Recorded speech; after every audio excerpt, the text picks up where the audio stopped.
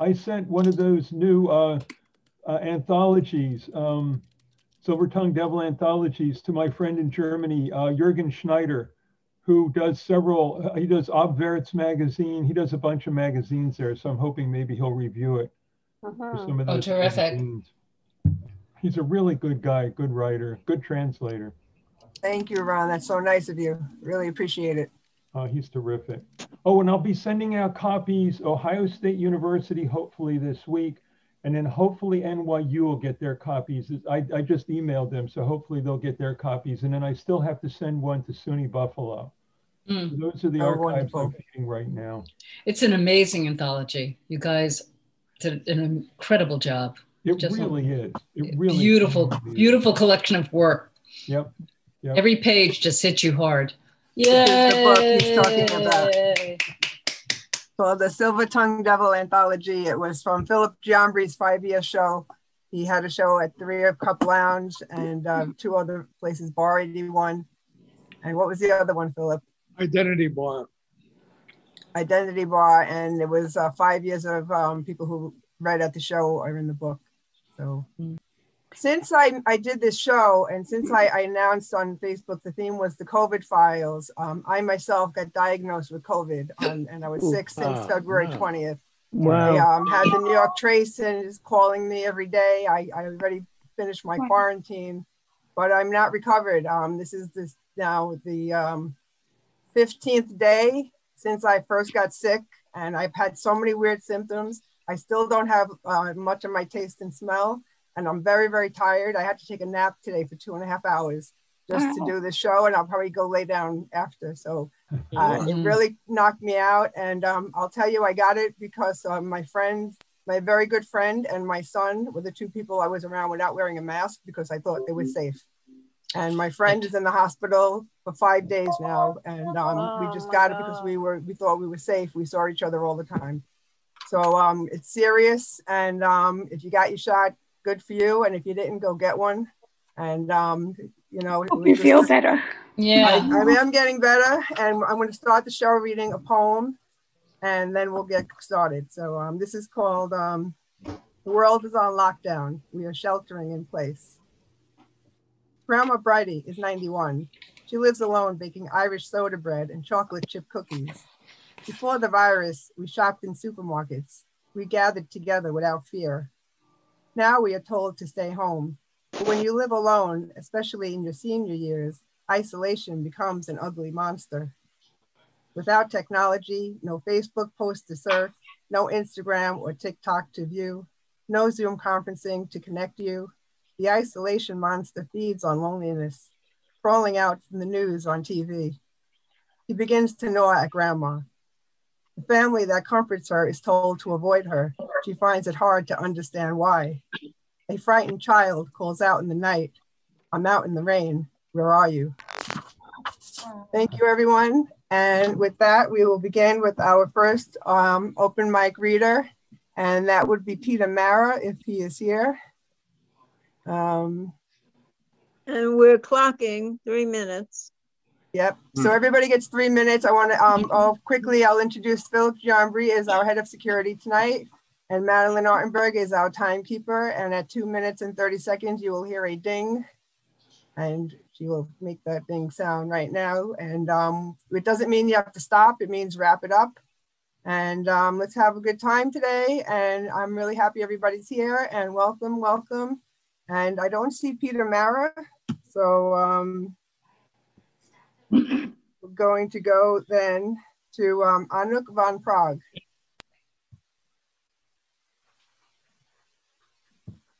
Unmute. I'm unmuted. Can you hear me? Yes. Yes. Okay. A tunnel so wide that at first I didn't know it was in fact a tunnel. I looked with curiosity at walls and shadows, my own, others seemingly going in the same direction or not, slowly drawing into myself, not knowing day by day, cyberspace beginning to take over. dreaming of sunny Florida and Curacao, but I was thrown into a professional ditch, fired. My hip gave out from arthritis now, but yes, I got a new hip. Hallelujah. Relief short-lived. His life cut short by his own hand, my brother, stumbling into the tunnel. But wait, a light, trees, green and sun, family, togetherness, perfect. But then attacked by a fury not my own, wounded, arrested, humiliated, playing for the light, the end, and change. Nirvana came. Another trip. I found a lake reflecting love and food and puzzles and brotherhood and sisterhood. But time grabbed me by the throat, betrayed, abandoned. Trees so bare they can barely breathe, surviving cold, so bleak. What was I, a social butterfly? And now, content with isolation, a smaller life, reading, listening, learning, silence, meditation, stillness. Amen. Amen to Corona teachings. They're teaching us to stop eating animals, stop and listen. It brings us fever, firestorms raging, illness. Stop and listen to your fear. We are not well. Free and the skies, free the skies and free the trees. Be patient, kind, and listen to the message. Stop, dream. We can do this. Be still. Hear yourself. Heal yourself. And the other. Be still. Stop. Listen. Thank you. Thank you, Anna. Very happy to have you here today. All right, so up next, we're going to have Patty Carrigan, and then Linda Schwartz, and then Patrick Hammer. So just so you guys can be ready. And Patty Carrigan, you're up. Okay, thank you. One poem, Moonlight Serenade. Charlie was in bed, tubes attached to his body, listened to cartoons on a 19-inch screen, thought of Sophia, his belle of Flatbush. When La Luna was full, Charlie used to sing Moonlight Serenade outside Sophia's gate. They'd slow dance to Glenn Miller's rendition. He'd relax his rhythm, hold Sophia closer, recall how safe she felt. Her soft brown curls would drape on his shoulder, her smoky eyes, stelle corat, tinted stars over a make-believe Brooklyn sky. His protective hold couldn't save her from breast cancer 20 years ago, their 2 sons from Vietnam's death call, or their daughter from her husband's fists. A massive stroke took Sonny, his last living friend. His relatives were either dead or couldn't care less. Charlie was in bed, tubes attached to his body, alone except for routine visits from the nursing home staff. Wondered if Sophia would be there for him when he leaves for the morgue. He hummed Moonlight Serenade, but a dry cough cut his tune short. Sadness, age, and high fever drained his cognition and will to live. His memory was of the past, not the present. He prayed for death's visit. Death would wear a white coat, walk past the rooms, make decisions on who's to come and who's to stay. But death forgot about him. Perhaps death's eyesight was fading when he came by last week, took Hector instead. Tina, his favorite nurse, no longer visited him, was in critical condition due to a new virus going around. He closed his eyes, saw Glenn Miller and his band perform Moonlight Serenade at the Waldorf Astoria. Everything was in technicolor. Sophia, radiant and youthful, rose from her table. She came closer, her smoky eyes, stella corolat, tinted stars over a make-believe Brooklyn sky. By the entrance, a man in a white coat checked his clipboard, greeted Charlie with a smile, and opened the gate. Thank you. Thank you, Patty. That was great. And next up, we have Linda Schwartz, and then we'll have Patrick Hammer, then Bert Baroff.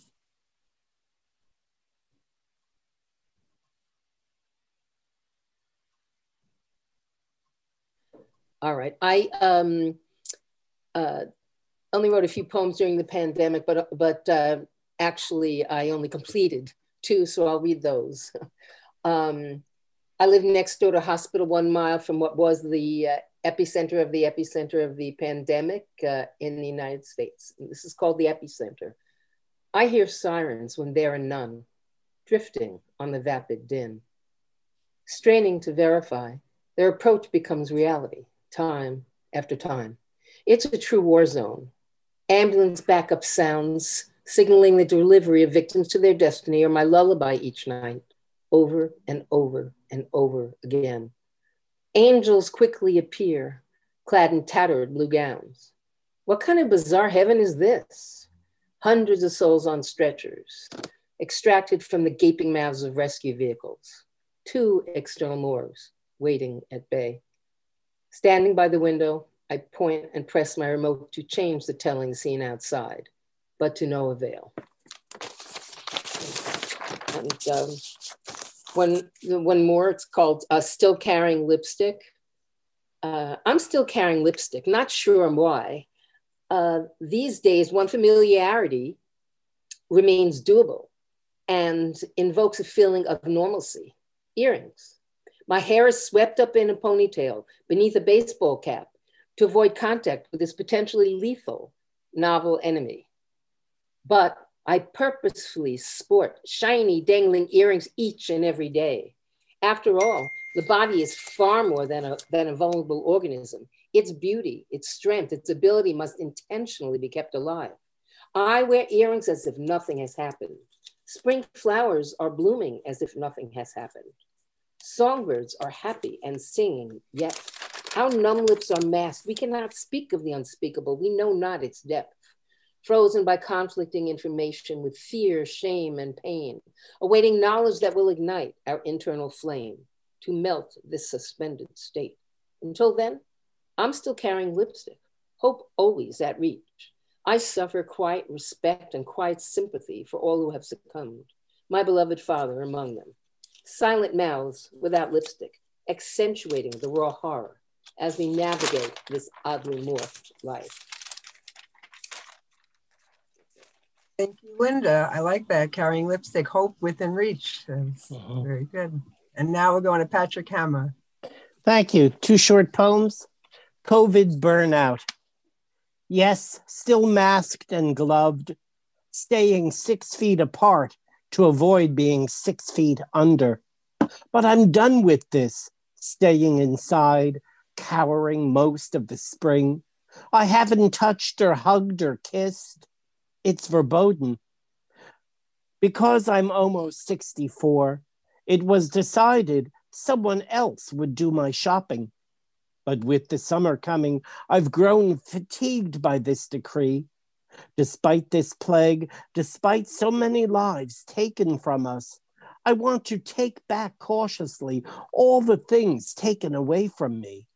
I'll cover my face, wear my white cotton gloves like an antebellum Southern belle, carry my pure hell to disinfect when I go outside. Otherwise, I think I'll go berserk. I want a fully opened library, not a side door like a speakeasy to pick up books only. I want a sit-down dinner in a diner and not a soggy burger. I want open doors at the Met all day, every day, and no timed visit. The same for the Cloisters, Poets House, Strand Books. I want a movie matinee and my poetry groups. I don't want WebEx, I don't want Zoom. I want a real vaccine, a cure, my life fully mine. Selfish but true. I want. So many dead. I'm done with this.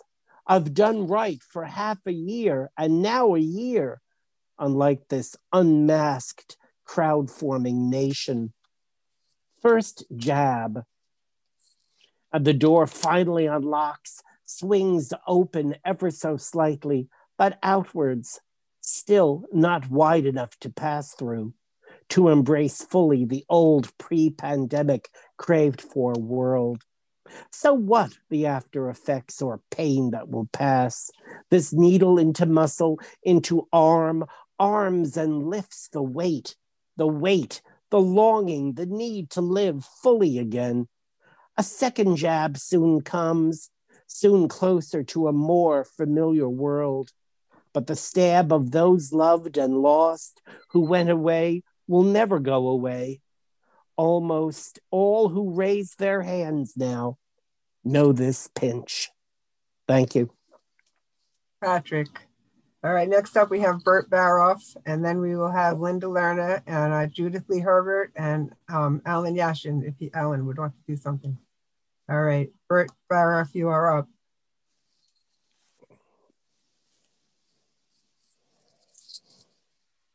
You have to just unmute it. Just click it once, it should work.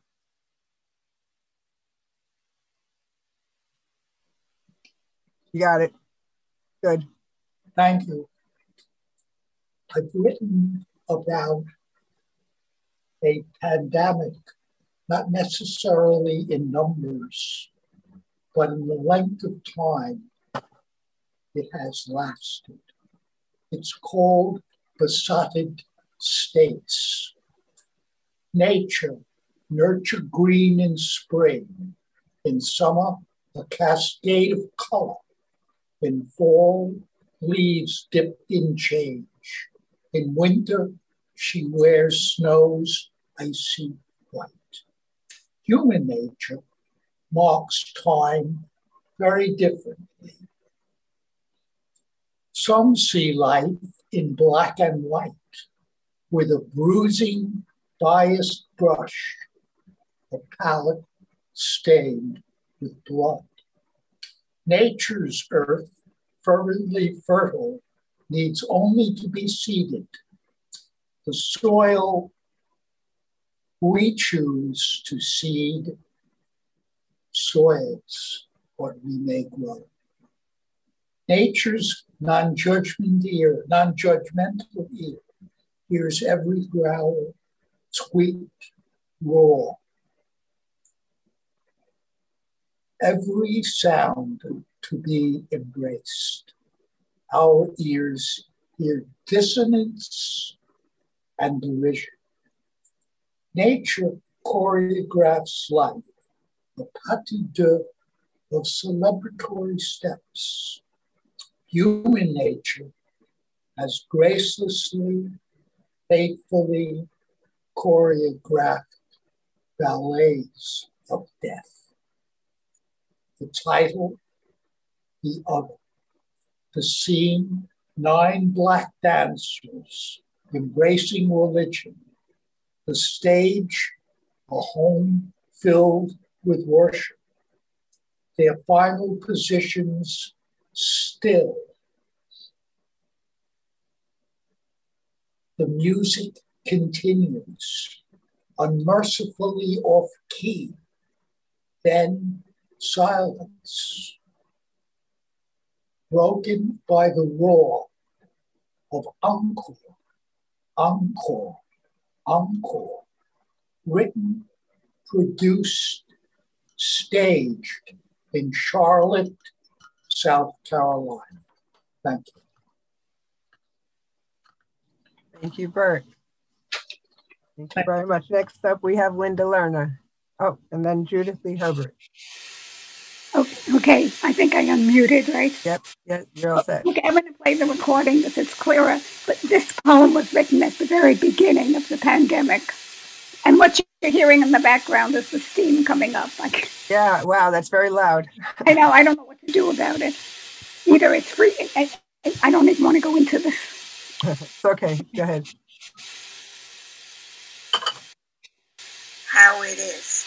A masked man comes to the door. I see him from the peephole, go out and quickly hand him a large green bag. Tomorrow, I say. He nods, no other words. I rush back inside. A neighbor opens her door a crack, shaking her head. I motion, what choice do I have? She shrugs and shuts her door. The streets are quiet. A few people walk hurriedly by, armed with fear. Fights break out in people's eyes who get too close, back off in time. Sometimes not. We don't see bullets strike us, any blood, so we keep on until we can't and become one of the missing. Have you heard from? Someone says. No, you? Not on Facebook. Maybe he's just taking a break. I heard the same about stop. You know better. We all do. And keep going. Eyes averted. Till we're safe at home, watching people being massacred in another country. It was like that at first. The fourth wall intact. Before our death broke it. Thank you. Thank you, Linda. You have another one, or that's it? No, I think that's it.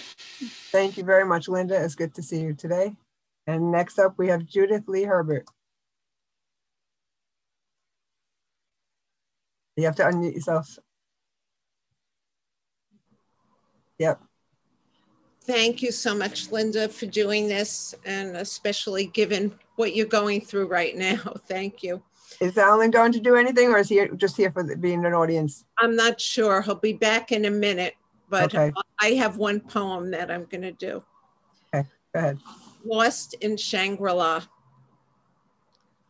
Amongst crimson Chinese rose blossoms, two painted bluebirds sing from branches, surrounded by misty mountain peaks. On the golden folding fan which floats on the wall, as we sit on our pink damask living room sofa, serene. The ancient bearded Chinese man stands beside us in his carnelian-colored flowered robe of porcelain, holds his carved wooden staff sturdily, and his wise smile washes over us, along with the warm, soft light from the silk shantung shade above him, like a blessing. This is where we shelter in place, in a land that is between here and there, unmasked in a virtual reality. Outside, snowfall, horizon lost. Thank you. And Alan is going to do something next, I think. Okay. Okay. Welcome next, Alan Yashin, and then we will have Ron Bremer and Madeline Artenberg coming up. I used to read it with you. Oh. Or you can read it yourself. Just go ahead. All right, this is a little narrative. I'll do both parts. It's Cynthia. Oh, Cynthia. Yes, what is it this time, Morris? I can't bear to hear any more bad news. This pandemic is driving me crazy. No, this is interesting. Come over to the computer. Morris, I do not want to see your moronic cousin Nathan's Facebook page again. Moronic, he has always been, so why should a little thing like a pandemic affect him? But no, this is about the new credit card I signed up for 3 months ago. Yes, I remember, Morris. I still don't understand why you needed one more credit card. Well, we haven't been in an actual store in months. Everything we buy is with this credit card on the internet or by phone. And this new card had such an interesting offer. And what did you say the card was called? It's called the Wonder Card. I've never heard of that, Morris. Well, one time long ago, they were saying the same thing about MasterCard.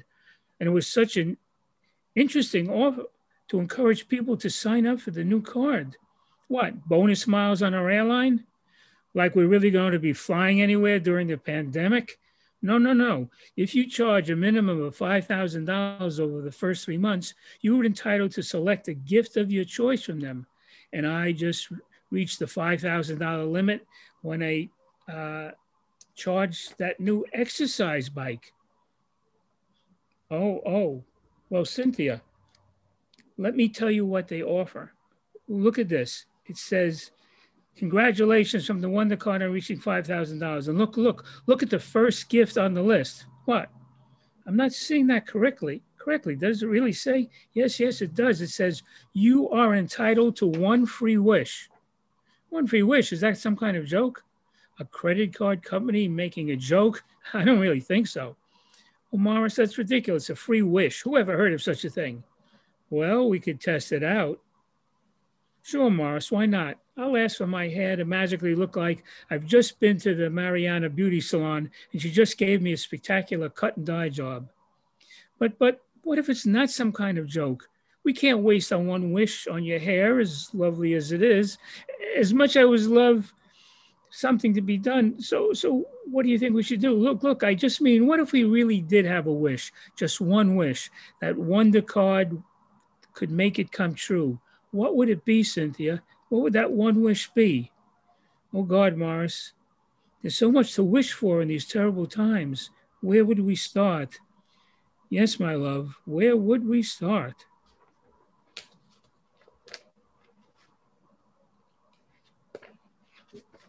Thank you, Alan, and thank you, Judith. It was good to see both of you today. I'm here. And next up, we have Ron Bremer, and then Madeline Artenberg, and then Big Mike. Yeah, I foolishly brought some non-COVID poems, so yeah, I don't know if that's acceptable. You're fine. Okay. It's only a suggestion. Okay. This is these are in honor of Lawrence Ferlinghetti. Lace up those boots. Avoid the puddles of united minds. Dissolve and survive the tyranny of institutionalized rapport as you creep numbly through the thought glue. That kettle of emotionless emotion, that requisite embrace of the non-real, that plunder of the soul. Maybe, just maybe, you can instigate a kludge that might save us. Do you keep your map in your glove box? And second and last, an umbilical cord between your mind and mine purges the rot and the caffeine in me, makes me again an infant, a suckling, as the circle of life rears its wanton beauty. That's it. Thank you, everybody. You're around for being here. And next up, we have Madeline Artenberg. Hi, everyone. As you know, during the slowdown of life during COVID, a light was shown on Black rights, women's rights, etc.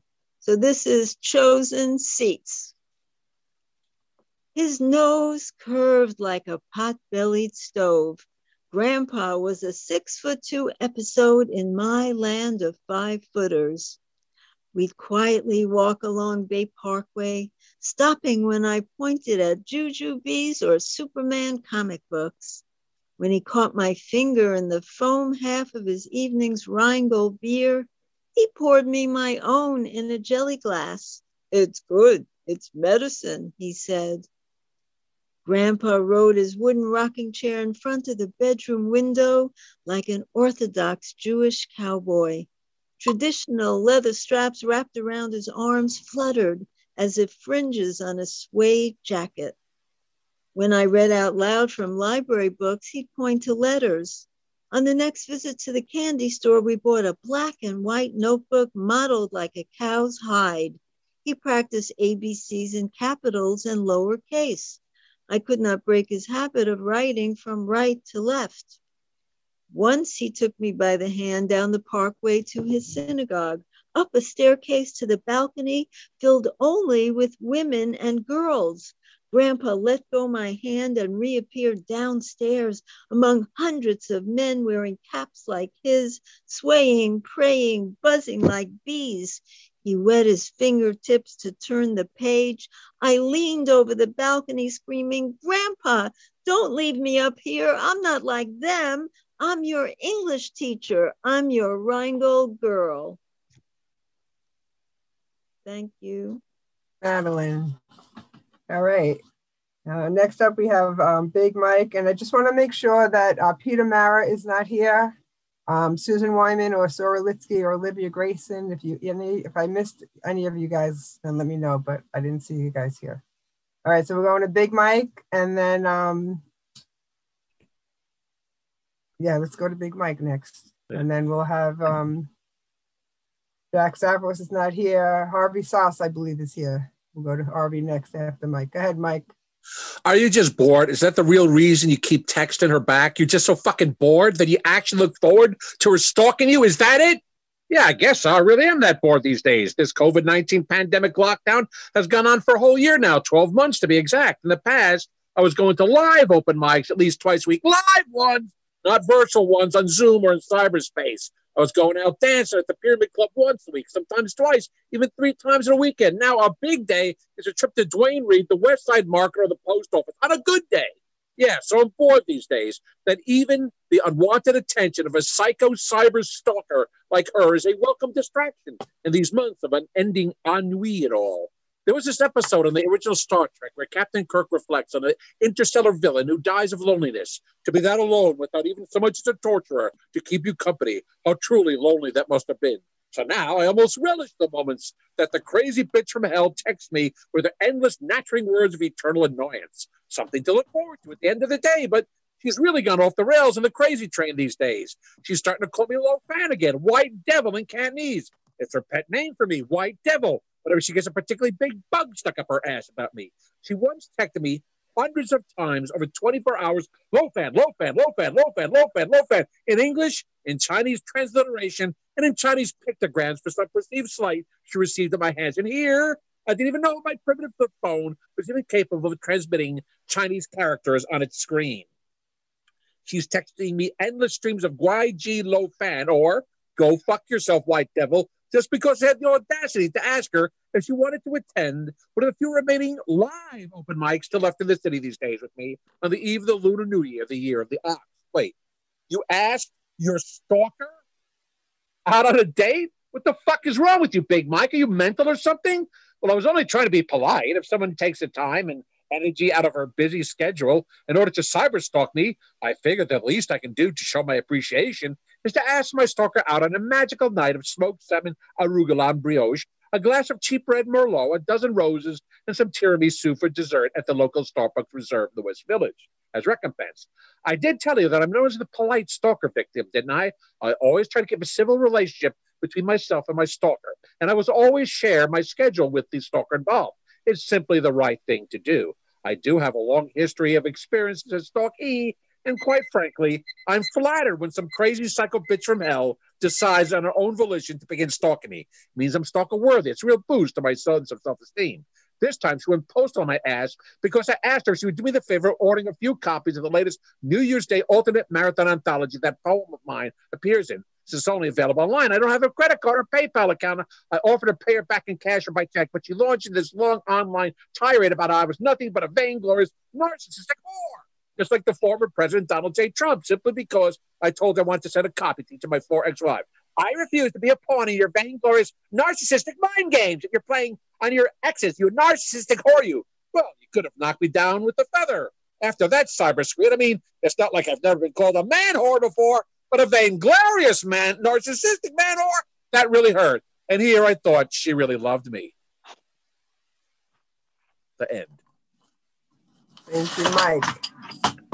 Yeah. And next up, we have Harvey Sauce. Am I unmuted?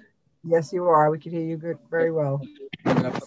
Here, if I can find it. Where the hell did you go? There you go. Okay. This is called High Tea at 4 as the apocalypse draws near. We'll sit there drinking tea, reading tea leaves, you and I. Yours will be a lapsang souchong or a complex pu'er, smelling of morning mist and not quite the end of the world. Mine will be a more gentle green with peaceful notes of sights unseen, the Taj Mahal, Kathmandu, Paris as viewed from the observation deck of the Eiffel Tower. Or perhaps one of those 4 famous oolongs, Wu Yi mountainsides are known for. The Hong Pao, big red robe, Ti Lu Wan, iron monk warrior, Xu Jin Yi, golden water tortoise, Bai Ji Guan, white coxcomb, all from one of the 4 famous bushes named by the ancients like constellations, grown high enough up to possibly survive us. Amazing how much one can fit into a teacup taken straight or with a splash of milk when expectations have shrunk so. We will, I surmise, share a plate of those little tea cookies. Expensive, but what the hell? What else are we going to do with our unused traveler's checks? Ours will be a corner table, ceiling high windows, buying us a panorama of tea enthusiasts clinging to ice flows, Arctic and Antarctic, turning deep sea trenches into pitchers of unsweetened iced tea, not having packed anything much to go, there being no point to it with oblivion knocking at the door. We will stuff our faces with cookies, unburden ourselves of secrets. Play footsies under the table, our socks shrieking of static electricity, having left our shoes on the doormat in keeping with tea house decorum. A few boats will still rock resistance at the wharf like melting ice cubes before dragging their captains under, following some code of conduct till the end.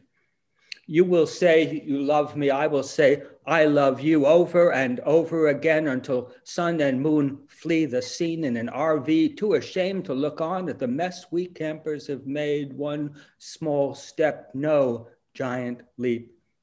Apparently not even potty trained. Global warming having steeped the continents to a muddy brown. Hokusai, prince of a rough sea, hung on the walls, will complement our longings, too long unexpressed, nicely. The hostess, ever so polite, will maintain the painted mask of a geisha, apologizing for any slight tremor in her hand as she serves us, offering complimentary spoonfuls of jasmine pearls to cleanse the palate, if not the conscience. Sharing as she bends towards us with more hot water, the last of the first blush tea leaves, some perfume neither of us can identify, with just a hint wafting out from under her kimono of the menstrual flow of catastrophe. Cancel that, go away. Okay.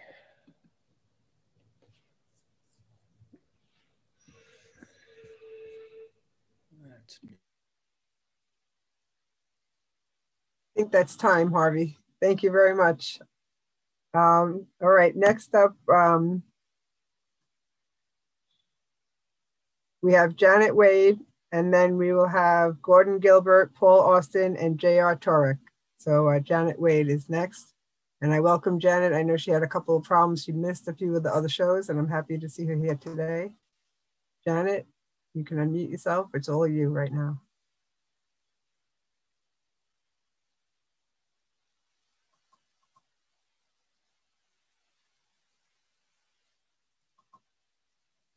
Okay, I'm on mute now. You can hear me? We can hear you. Yes, we can. Oh. Welcome. Good to see you. Good to see you guys too.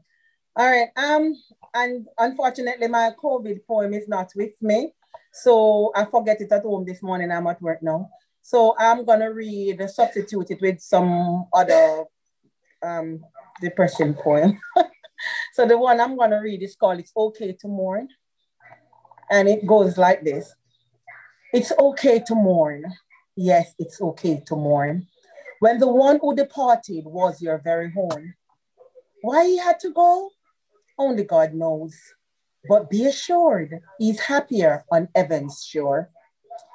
He completed his task and had to move on to meet his God and to sing his song. Victory in Jesus, I've made it in. Family, friends, and children, be happy. Now I'm walking with my King. Miss me if you must, but please let me go. My job here is done. Look at yourself and you'll know. Your love for me has been perfect. So now I can go on to the mansion God prepared for me, which is now my new home. Look to God for comfort. He'll fill the gap. He is more than enough. In him, you will find a lot. Food when you're hungry, shelter in the storm. The wind beneath your wings, in prayer sound that alarm. For your tears, he will buckle and rock you all to sleep. He's a friend when you are lonely, bread when you want to eat. So let Jesus be your father. He knows just what to do. And let me go on to glory, knowing you'll all make it through. Love always, happily departed. Thank you. Janet, thank you very much. Next up, we have Gordon Gilbert.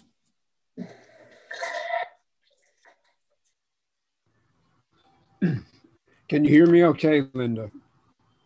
Yes, we can. Welcome, Gordon. Thank you. I have a few short poems written about COVID. First one, a COVID hawk. In the sky, a hawk and some birds freeze statues while others scatter. Pandemic panicked. Underneath a COVID hawk, we freeze in lockdown. The next one is about a very bad person not taking a breakup very well during the pandemic. So much for love. You closed the door on all I hoped might be. Just one last kiss I'll steal before you go, my lips on yours. Before I quarantine myself, lest my condition diagnosed today infects those whom I still hold dear and love. A poisoned parting kiss for you, my dear, before you go. So much for love. And Patrick Hammer read something very close to, I got involved in this thing where you write stories that are only 6 words long. It was something Hemingway did when he was in Paris, I think. So this is one that I wrote, Patrick. Finally, social distancing, 6 feet under. And great, finally, great, unfortunately great. Yeah. Okay, Patrick. And finally, a pandemic Hallmark card. I think it's time. Until this hell is at an end, stay safe and well and strong, dear friend, in every way until the day when we can be unmasked and free to share the air. Till then, I say, take care. Thank you. Thank you, Gordon. Very nice. Next up, we have Paul Austin. Welcome, Paul. Thank you. Can you hear me? Yes, we can hear you. Good. Okay. So I have 4 short poems. The first one is an homage to Beckett. It has an epigraph that says, astride the grave at a difficult birth. It's from Waiting for Godot. And it's it was written before the pandemic, but I think it applies. Here's for Beckett. Roll out, roll up, roll on, roll down, roll in, roll through, no matter, because, despite, whenever, again, always, as before, we have, we do, we will continue rolling on, and on. The next one is another short poem for Delmore Schwartz. And as soon as I can find it.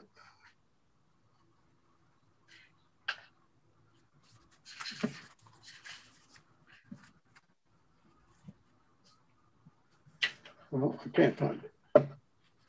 I'll do one. I spent a lifetime acting, so and it took me a long time to figure out how to play Pinter.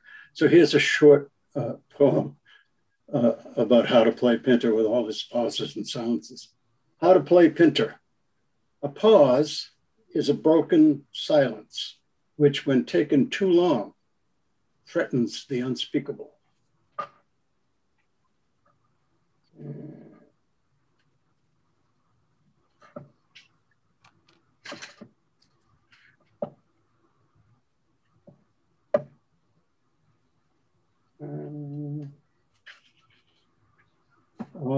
Then I can't find my third one, so I'll skip to my fourth one and call it a night. This one is called Nightfall. It too was written earlier than the pandemic, but it is functions as sort of advice for the pandemic. This is Nightfall. Leave the lamp unlit, unclose the window curtain, look beyond the glass. Can you not agree the uninhabited night pulses with desire? Can you not allow the blue anticipation murmur in your ear? Let go your heart's fear. Give of your eyes to vastness that it may be seen. Thank you. Paul, welcome. I hope to come see you back again next time. And now we have J.R. Torek is up, and then Carrie Radner, Joshua Meander, and Austin Alexis, if he's here. I don't see Austin, but I see the other ones. All right, Hi. Judy, welcome. Well, thank you. Thank you, Linda. Hey, prayer for blessings. I hope you feel better soon. So no COVID poems tonight. My dad's birthday is next week, so he kind of wins out. So I have two for him. I need the second one to get through the first. This is a virgin read. 13. For Martin T. Raphael, March 15th, 1936 to July 9th, 2009. I've always been tristodextrophobic, though my husband swears Friday the 13th is a rare and wonderful phenomena. Rare, yes, though we had 3 in 2009.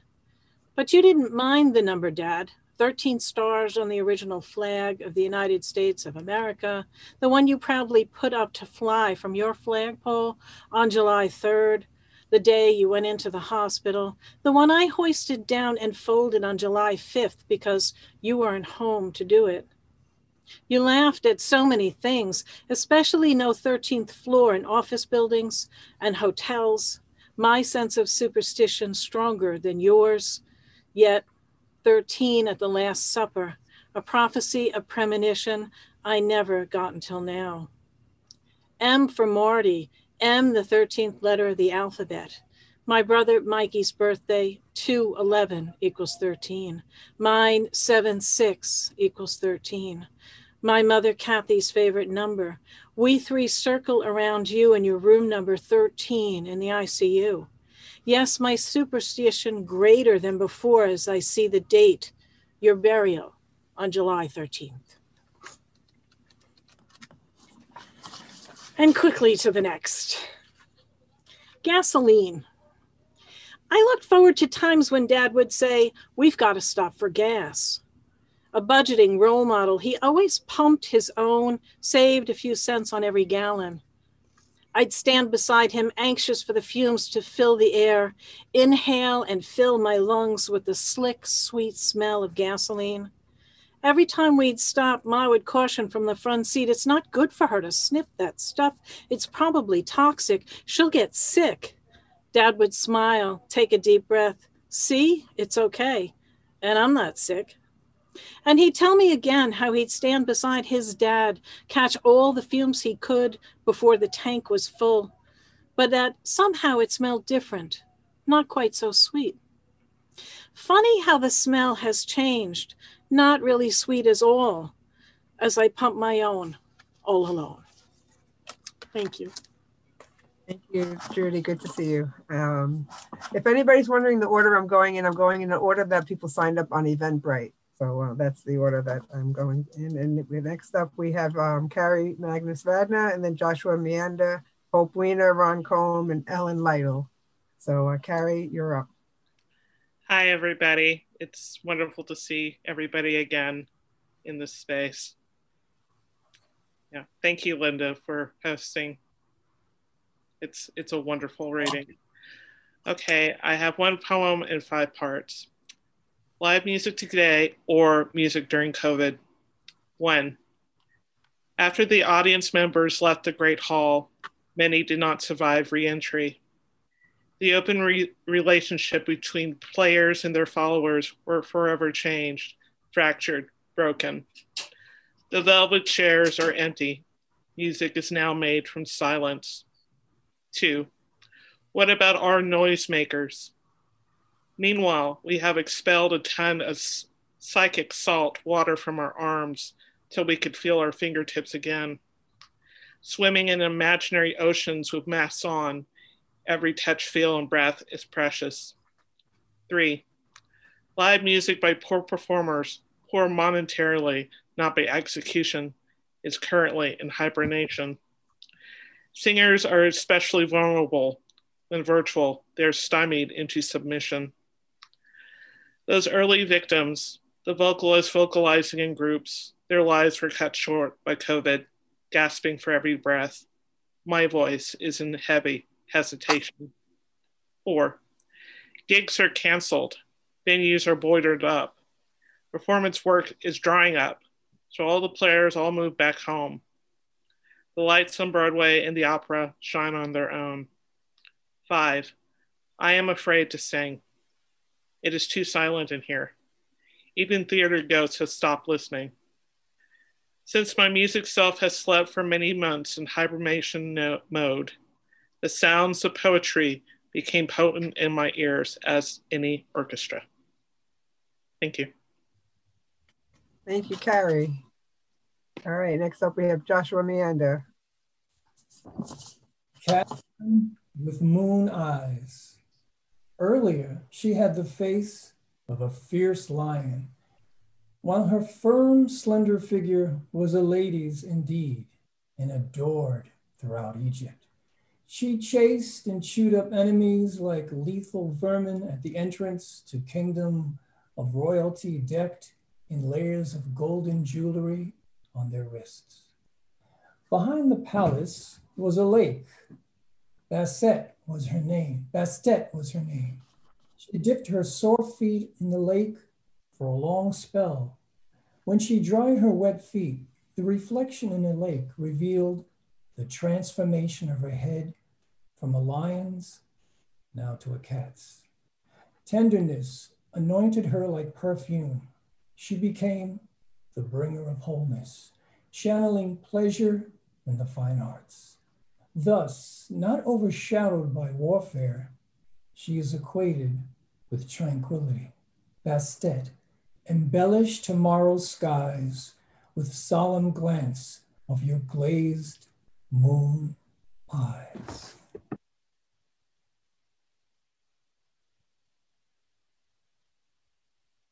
Joshua. I think he got muted. Okay, thank you, Joshua. That's it, just one for me. Very good, thank you.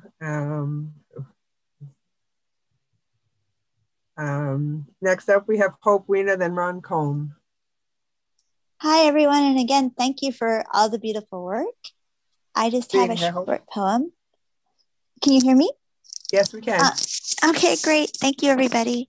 Ugly, dirty, raw. God bless punk rock anthems that painted basement walls. We are angels on strobe light mountains, rolling in Jackson Pollock's snow. Jump, thrash, scream, wail, ugly, dirty, raw. Some will never come back. Don't take sticky floors and vile toilets for granted. Wake up, ugly, dirty, raw. Don't waste time with the overly coiffed. Sing ugly, dance dirty, fuck raw. That's it. Thank you, guys. Thank you, Hope. And now we go to Ron Combe. Hi, everybody. It's been, can you hear me okay? Yes, we can. Yep. Welcome, Ron. It's been a year since I got let go from the bookstore in Chelsea Market. And this is a poem I wrote shortly after that. Subway story in a time of COVID-19.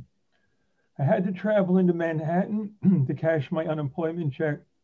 So I sat in the front car wearing a mask, doing my best to avoid the other passengers.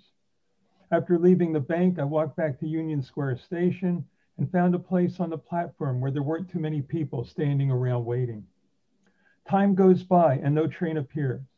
There's a sudden movement as a woman, maybe late 50s, tosses her bag and her mask onto the tracks, then clumsily climbs down and joins them. "Hey, what's up?" I shout through my mask. She moans and says that this is how she's going to get home.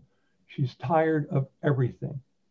She edges over towards the third rail, and unfortunately, because my back is so messed up, I can't physically grab her. So I unleash my best zinger.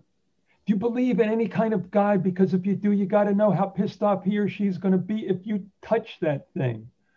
A young guy comes running over, jumps onto the tracks and lifts the lady up, depositing her on the platform. He holds her, waiting for the police, who do show up pretty quickly. My train finally arrives, and I go home amazed at how the universe works. Thank you very much, everybody. Please be safe in this strange time. Ron Combe, great poem. And now we go to Ellen Lytle.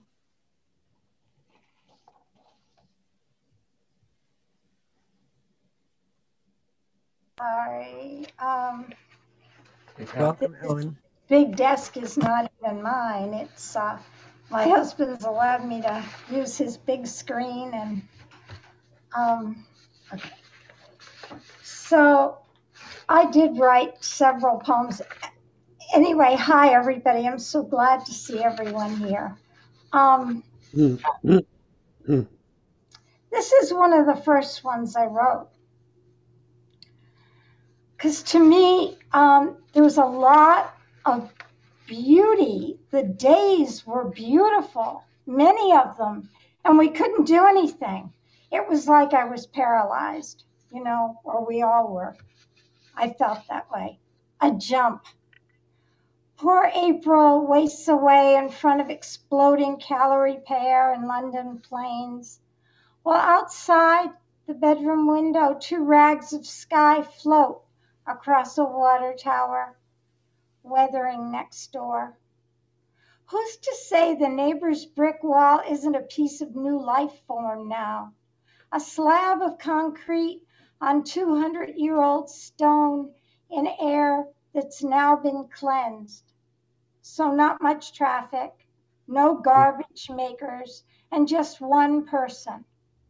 That's all I see, an everyday man on a roof across our street, wearing a 1950s hat, and he jumps.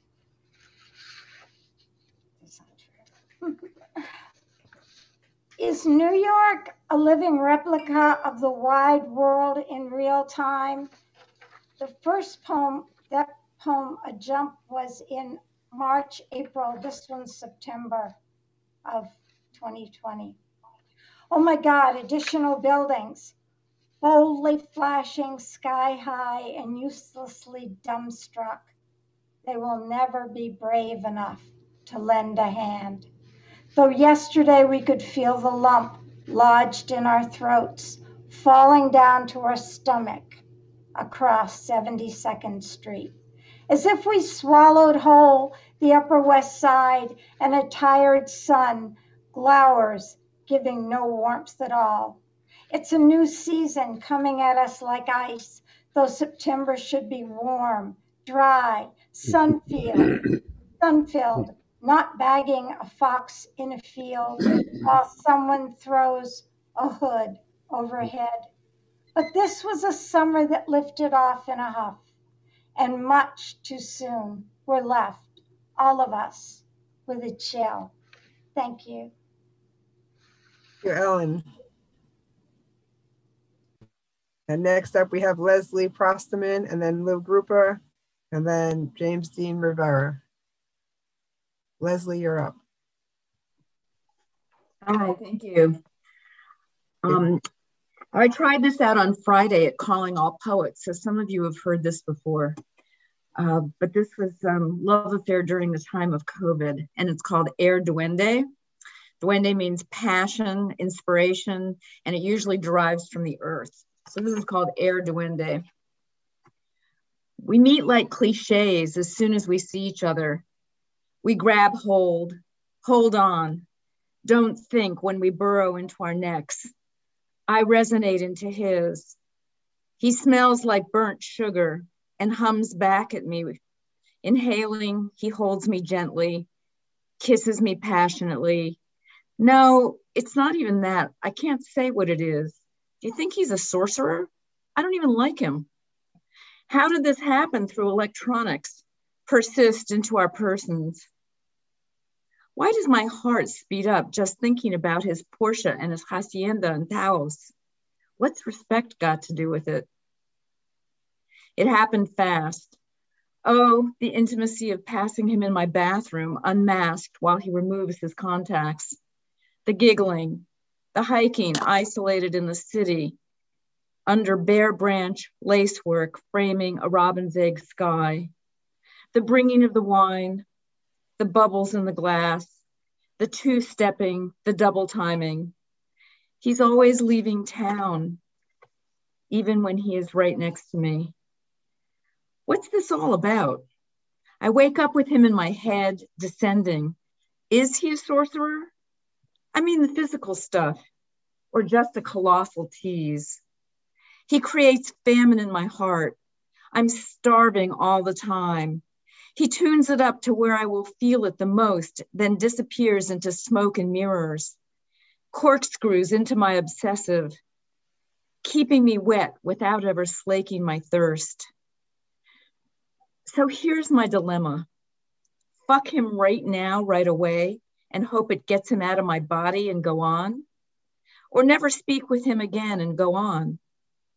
This can't end well.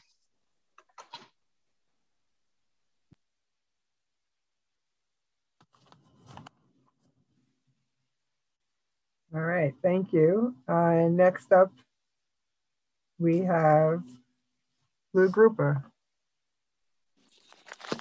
Hi. I have not written a poem about Corona, but right after the inauguration, I wrote this. 2021, Joe and Jill and Jabari and Julia, the powers that be, we joyfully joust. Andy and Albany, tax the rich, don't be afraid to call them a son of a. The squad is growing, it will soon be a platoon. AOC and Jamal are shooting for the moon. The working class is rising, how fast and far will we grow? Our struggles will lead us, to the future we go.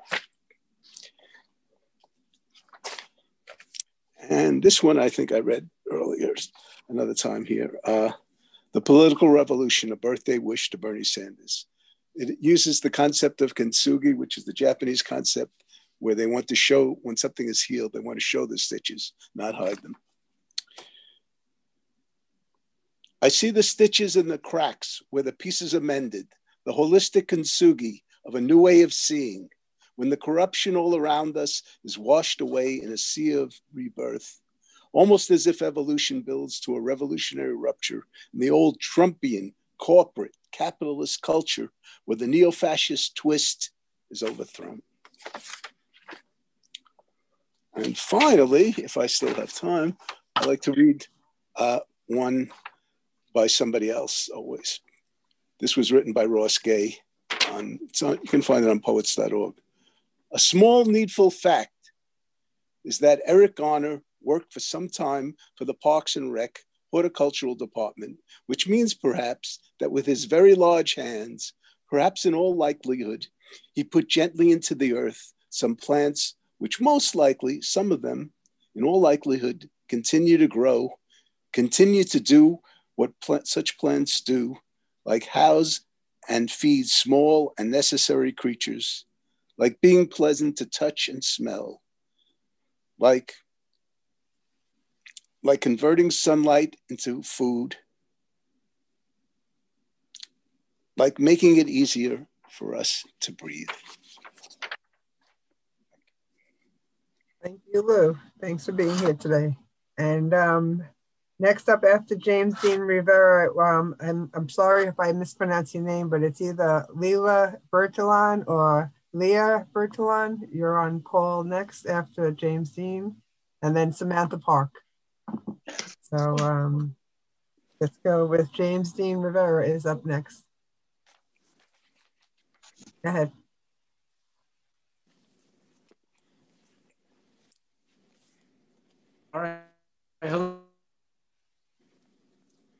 Hello, everybody. How are you guys today? Thank you so much for having me. And my name is James Durrell, of course. I would like to read two poems to y'all. The first poem I'd like to read to y'all is called Dear Surviving World.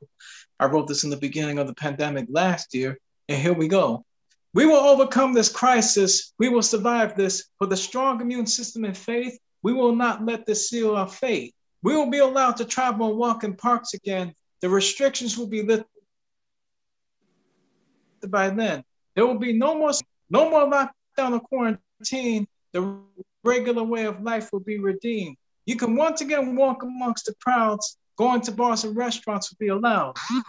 Most people will still die after this is over. For most, it'll bring people closer and closer. For most, it'll take time to recover. But for many, a new life will be discovered. Dear surviving world, we got this. And that's the first piece for tonight. The next poem I like to read to y'all is a poem that I actually wrote when I was like, I'm guessing 16 years old. And I found this in my closet recently. It's called Those Who Are. And here, happy are those who enjoy life. Sad are those who are heartbroken. Angry are those who hate others. Afraid are those who fear others. Greedy are those who think of themselves. Thoughtful are those who think of others. Ignorant are those who refuse to learn. Educated are those who want to learn. Unhappy are those who refuse to laugh. Delightful are those who like to laugh. Losers are those who never try. Winners are those who give their all. Cherished are those who love others. Hateful are those who doesn't want to love. Dead are those who doesn't want to live. And I am a person who wants to live. And those are my two pieces for tonight. Thank you so much for being here. Hope to see you again next time. All right. Hope to see you, Linda. All right. Next up, we have and you can tell me how to pronounce your name the right way, Leela or Leela. Layla. Okay. And your last name? How do you say your last name? Bertalan. Bertalan. Okay. Welcome. Welcome. And hi. Earlier on, I enjoyed the whole Bucharest-Budapest confusion because I'm in Hungary here. Welcome. Welcome. All right. So let's go. Ladies and gentlemen, I'd like to open today's board meeting by pointing out the fact that Temple Grandin was right. Cattle are calmer and more easily led to slaughter if they are given clear directions, bright reminders on the flooring beneath their feet, and no idea where they are really going. Even better if they have no idea that they are cattle. That way, any resistance can easily be eliminated and maximum profits extracted from farm operations. Some species might be more tractable than others, and there's a particularly hardy, stubborn breed any farmer needs to handle with caution. In fact, I would not recommend this one for beginners at all, as they are resistant to overt, direct instruction. It's better to use more oblique methods with them. It has no particularly distinct coloration, as it comes in a variety of shades and patterns. The ones with a mottled, earthy-colored covering seem to be the most dangerous among them, particularly the ones bearing scars. However, most individuals in this breed tend to have a liking for bacon as a supplement in their feed. This is a relatively new breed, developed in the 18th century, although some say it's already endangered due to its unpopularity brought on by its unpredictable nature. Free-range husbandry is highly recommended. Remember, the less the animals realize that they are on a farm, the better. A particularly useful distraction for this purpose is the use of goats. Scapegoats are introduced into the corral and pointed to as the culprit for any and all inconvenience experienced by the rest of the animals. If you put two of them into the same environment, paint one red and one blue, chances are that the cattle will divide into two main groups, constructing their own reality around their favorite, and follow it wherever it may lead. As long as this doesn't interfere with them following the arrows on the floor pointing towards the entrance of the meat processing plant, this behavior is harmless and even provides an outlet for potentially more destructive impulses. In case your animals are starting to realize their actual situation, you can stir up conflict among them based on color, horn shape, and other superficial characteristics. Some experts of animal husbandry have succeeded in inducing so much fear in their cattle that most of them were reluctant to leave their stalls to go to pasture and needed to be fed indoors. This sped up their growth and the production of fatty meats, so it had a beneficial effect overall. Currently, we are networking with top-notch veterinarians to find out what other unorthodox practices may be introduced in order to make farming as efficient and as profitable as possible. We agree that they know best when it comes to safety measures and animal welfare after all. Thank you very much for being here. Welcome. And next up we have Samantha Park and then Peter Kozlowski and then Peter Schrager. Hi there. Thank you for allowing me to join. I'm Sam Park. Today I have two poems for you. The first is a haiku about COVID and the second is one of my own, not relating to the prompt. The first haiku that I have is Racism versus COVID, a haiku. I wear a mask to protect from a virus, but not from their hatred. The second poem that I'll be reading is Catching Water. Capturing you is like catching water. There are parts of you that fit into the contours and crevices of my hands perfectly, as if I was always meant to hold you. I collect your pools of thought, curling my fingers around them to keep them safe, sacred, protected, and every once in a while, I am met with a mirror of my own countenance. I drink you. You hydrate me. I feel you trickling down my throat, cooling my heated opinions and softening my tongue. I wade into you. You cleanse me. When you rain on me your precipitating ideals, I cradle my palms and collect as much of you as I can, folding my fingers tightly to keep any droplets of you that I can catch. Like sweet spring rain, you leave kisses on my fingertips, puddles on my fingerprints, and you melt into my pores, appearing as if we were always the same shape. But you are fluid, and that is hard to grasp. It's not that my hands aren't strong enough to hold you. It's the peaks and valleys in them that were created to irrigate the parts of you that I wasn't meant to hold. These spare droplets that trace down to my elbows leave cold breezes of evaporated expectation. And when I take a sip of the remaining reflection, my thirst becomes greater than what I am capable of holding. And then I realize that what could nourish me could also drown me. Thank you. Samantha. All right, next up we have Peter Kozlowski and then Peter Schrager.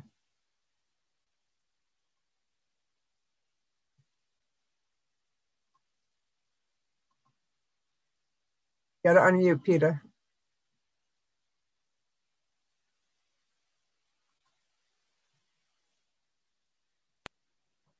Okay.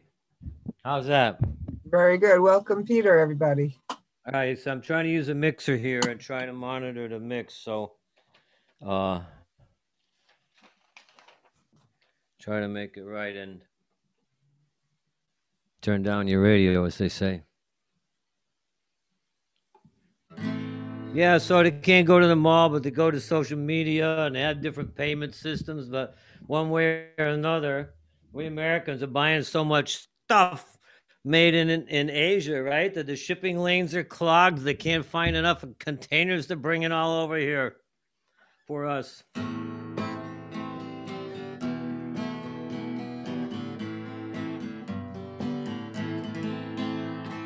Knives and diamonds, they'll cut you to the heart. They've already sold you before you get old. You will ask them who you are. Knives and diamonds stuck in you. Knives and diamonds from head to shoe. Knives and diamonds, they twinkle just like stars. A princess eyes them, young bucks buy them, they know not what they are. Knives and diamonds around your neck. Knives and diamonds, the head. Knives and diamonds, you wear them in your hand. You let them feed you, you think they need you, you think you have a plan. Knives and diamonds around your waist.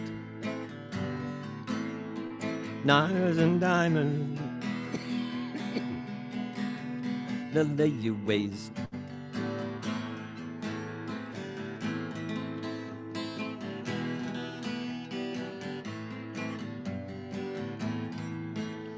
Knives and diamonds, they're on your TV screen. Against the window, the midnight wind blows, a lonely echo screams. Knives and diamonds, they're in your dreams. Knives and diamonds, making you cream. Knives and diamonds, they're not the only game. You let them play you and doubtless lay you. Your friends all do the same. Knives and diamonds, they're heartless friends. Knives and diamonds, they hound you no end.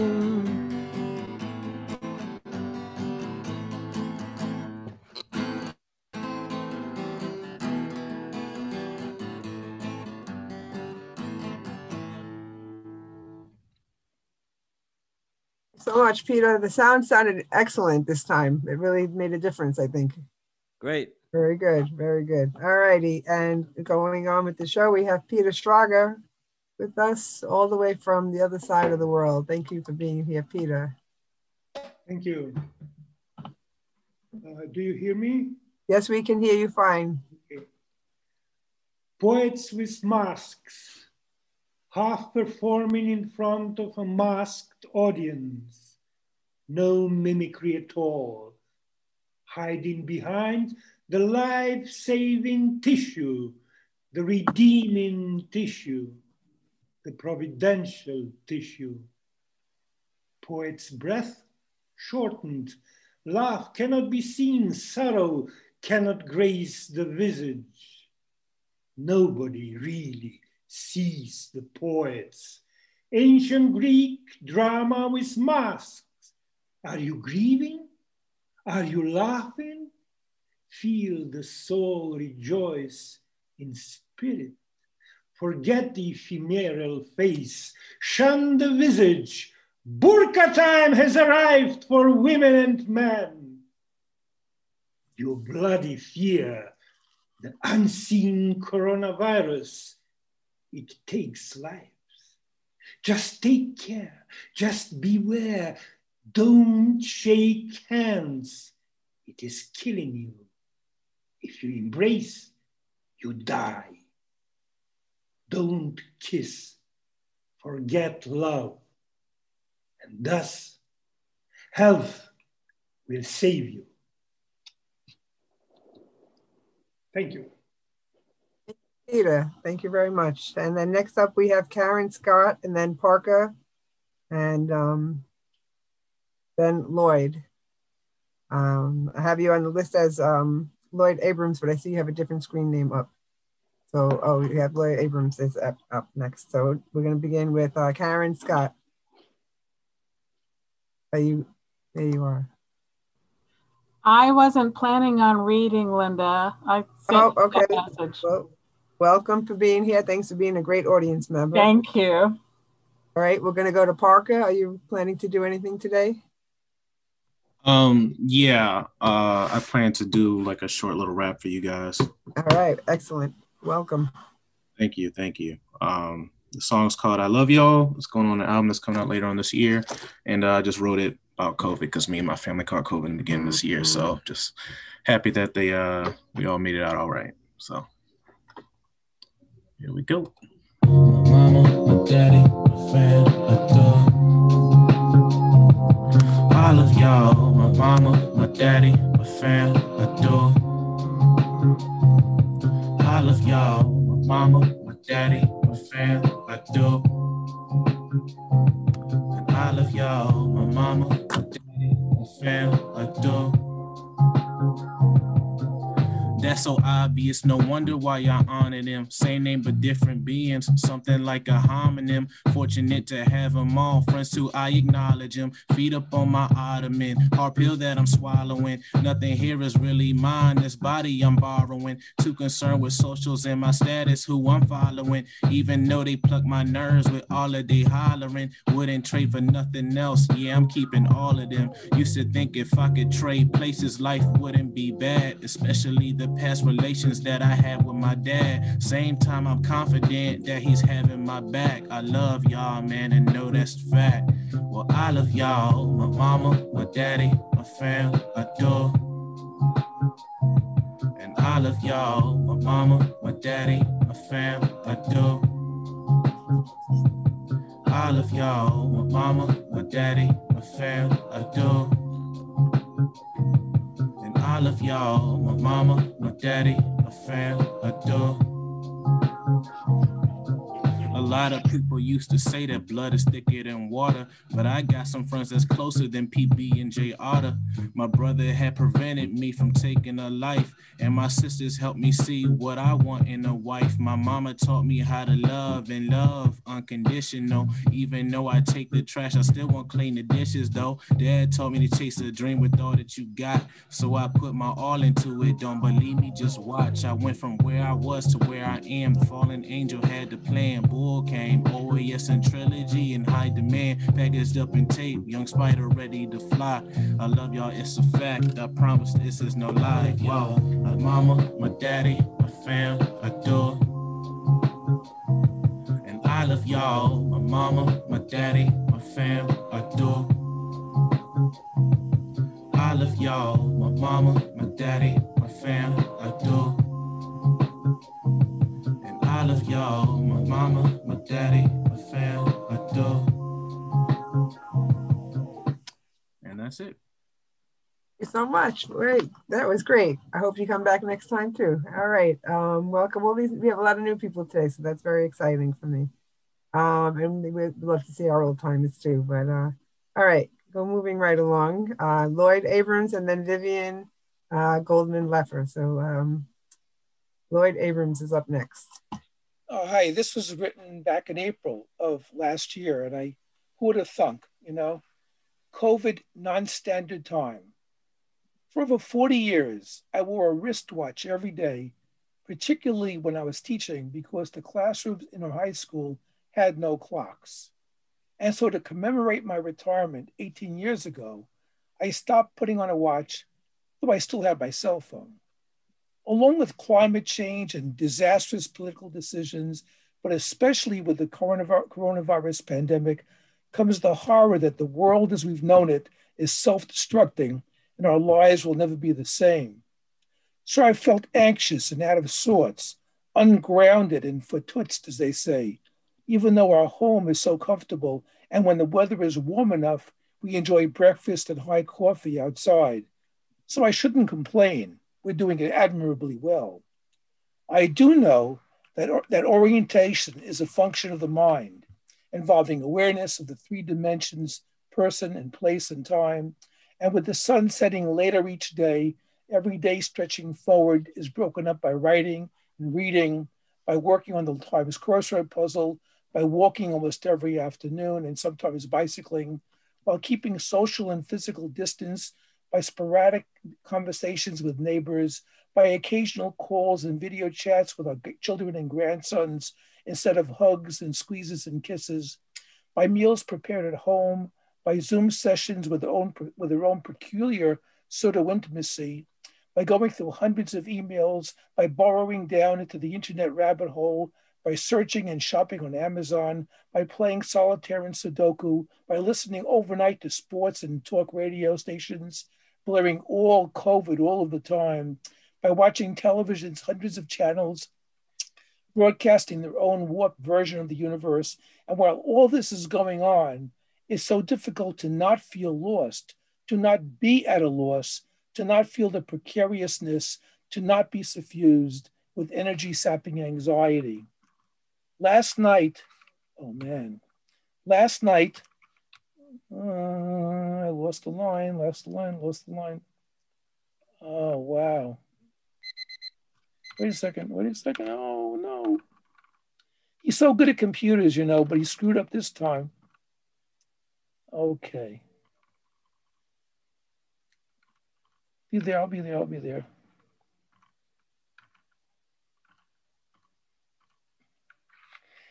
Okay.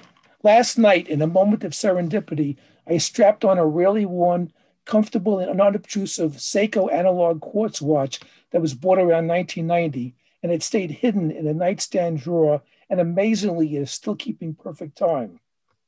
Now, to check what time it is, instead of switching on my cell phone and seeing a photo of us on the lock screen with its ever-present notifications, with this multi-pixel demand for attention, all I have to do is turn my wrist to feel a semblance of control and a sense of normalcy. Thank you for the extra seconds, and thank you for having me here. Thank you for being here, Lloyd. All right. I noticed Mark Blickley just left and he was coming up on the list. I wish I knew I would have moved him up and gave him a chance to read. But next up we have Vivian, and then we will have Paul M, and then David Elsasser, and that'll be the next few for a while. So Vivian is up next.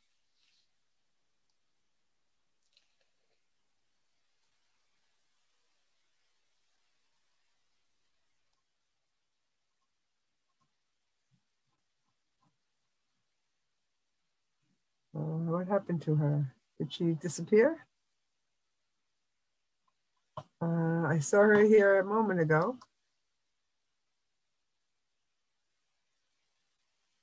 Madeline or Philip, do you see Vivian, or did she disappear?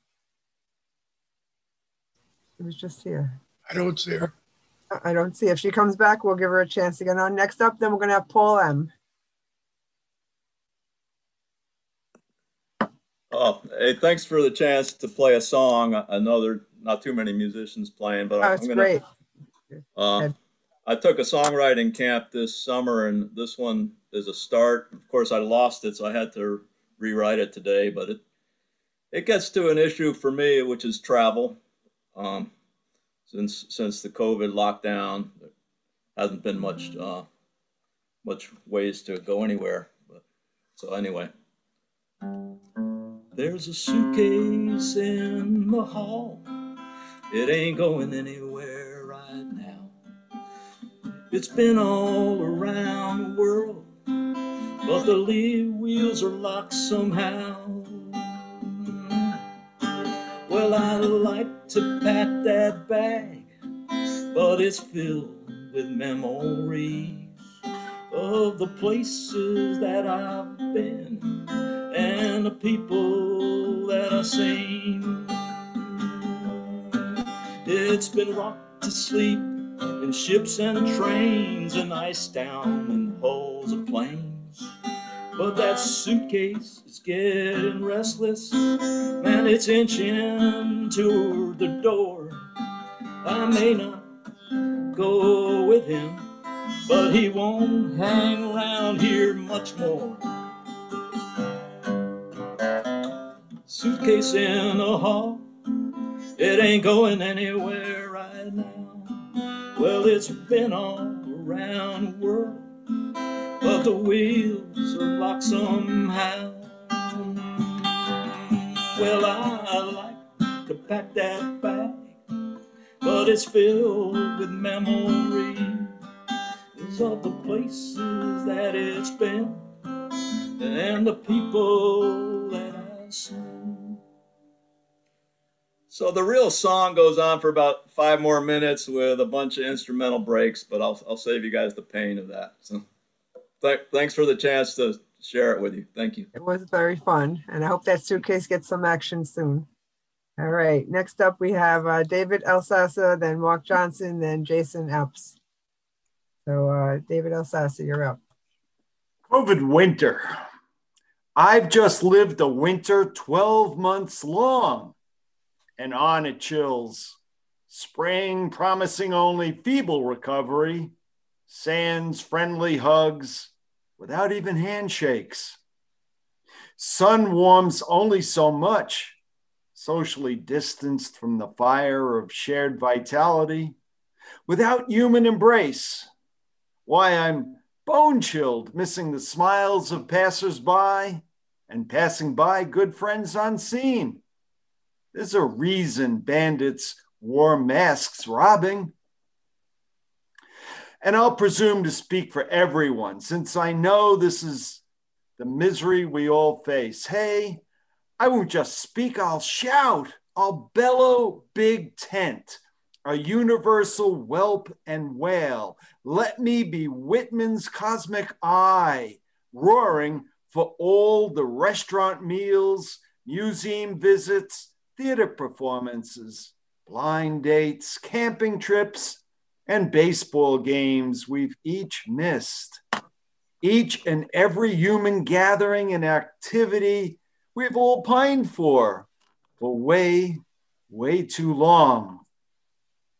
We've got a biblically proportioned great gripe going here. Why, Noah only had to float his boat for 40 days and nights of drippy ho-hum. He and Mrs. Noah rolled around the hay they swiped from kangaroos and llamas for 40 days and nights. But then, 40 days later, the sun returned and all hooves danced on deck. So I petitioned the heavens, please sail us on a short arc to recovery now. Please let the horrendous curve nature threw us these many months curve quickly towards rapid recovery from now on. Thank you. Thank you, David. Good to see you today. All right. Next up is Mark Johnson, and then C.O. Moed and Jason Apps. So Mark Johnson, go ahead. Okay, am I unmuted? Yes, you are. We hear you loud and clear. Okay. These were written a long time ago, way before COVID, but they seem to apply today or lately. First one's called Musings. Mind's eye, eye's mind, grown weary, bored with looking out at same old changes, turns in toward the labyrinth, except if you can't find your way out, what makes you think you can find your way in? Fall, how far back can we go? Smoke and jackets, former lives and cold rain, time to leave again. Time, don't worry, you have all you need. And the second one, another short one, it's called Brief Candle. When we are young and warming up, we think and feel and grow and never die, even in imagination, unless perhaps the world dies with us and we cry big tears looking in from outer space. Getting older, we start to worry about our hearts, our lungs, our heads, and the time remaining. But the thought is fixed before we are born that if we are fast enough, careful enough, clever enough, death will pass us by. Thank you. Thank you very much. Mark. Right, next up, we have C.O. Mowat, and then we'll have Jason Applebaum. Hi, thanks, Linda. Hi, guys. Being here, Claire. Suddenly, 21 times. Rising rates, hotspot, piles of bodies, and I suddenly feel like I'm in that story I read as a girl, The End of the World, the woman writing her last words about how they all loved until the final minute. Okay then, I'll keep writing no matter what. Ted's autistic son calls frantic. His stepfather just told him there are food shortages in New York. We just got back from Trader Joe's, Ted tells him. We're fine. Our people survived the pogroms and the camps, I tell Ted. We will survive. The news from Spain, patients over 65 taken off ventilators, sedated so they die peacefully. I say to Ted, that's genocide. He says, that's a decision. I said, no, it's genocide. All that money for guns, that's a decision. Early morning, empty street. Little girl and daddy singing as they walk down 12th Street. I lean out the window, join in. Another trip to Trader Joe's, shopping for neighbors more fragile than we are. Run into the two young guys from next door fleeing to their country home. NYU just evacuated Robin from 12th Street to 23rd Street. The 82-year-old neighbor next door is defiant. She is not going to stop going out. Utter silence. Like a 1970s Sunday morning, I want to just sit here and listen. I have loads of writing today, but something says, enjoy this quiet. The noise will return soon. That piece of shit is condemning all of us to death. Between bullying and being bullied stands a warrior. I need to be a warrior. Late afternoon, watching an elderly man be bundled into an ambulance, like watching people being rounded up one by one. Prayed for him as they drove off. What if it isn't asthma? Dropped off cakes for the few neighbors remaining in the building. A baby died, a 5-month-old baby. Write every ounce of rage and pain. Write revenge. Write every molecule of revenge. If he wins again, can we flee the US? We make a 72-hour list. What can we take? What do we leave behind? But what about the cats?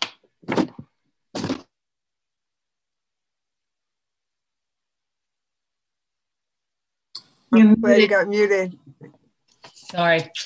4:30 a.m., no sleep again. Look out onto the street. A young man storming up and down 2nd Avenue with drumsticks practicing in the air.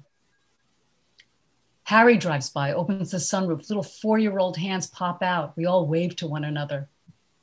Cricket stops by with jelly beans. Ted gets upset when we hug each other. 2:30 a.m., dead quiet again. I used to go out in the middle of nights like this, sit at the counter for Selka, write crap, sip tea. Frantic news from old friends. Victoria died. Go write. Go write everything. Thanks. C.O. Mowat, thanks for being here today. And now we go to Jason. Thank you, Linda. Epps. Jason, it's your turn. Hi, everybody. Jason Applebaum. Welcome. The title of this poem is Dandelions Make Good Citizens. Where are all the gobbler wobblers, sleeping perhaps with their tummies rising and falling, like a moon that keeps rising and setting on the same side of the sky? They should be having a good time at coffee shops and pizza stores, taking in spoons with pinkies up, proof that they were not so poor that they had to eat their pinkies.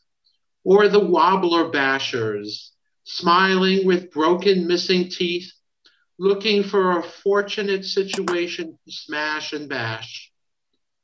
Oh, and the sloshmongers, drinking till the stars drip white crossing the sky, and they, possessed by their spirit, speak in ancient slosh, creating poetry, songs.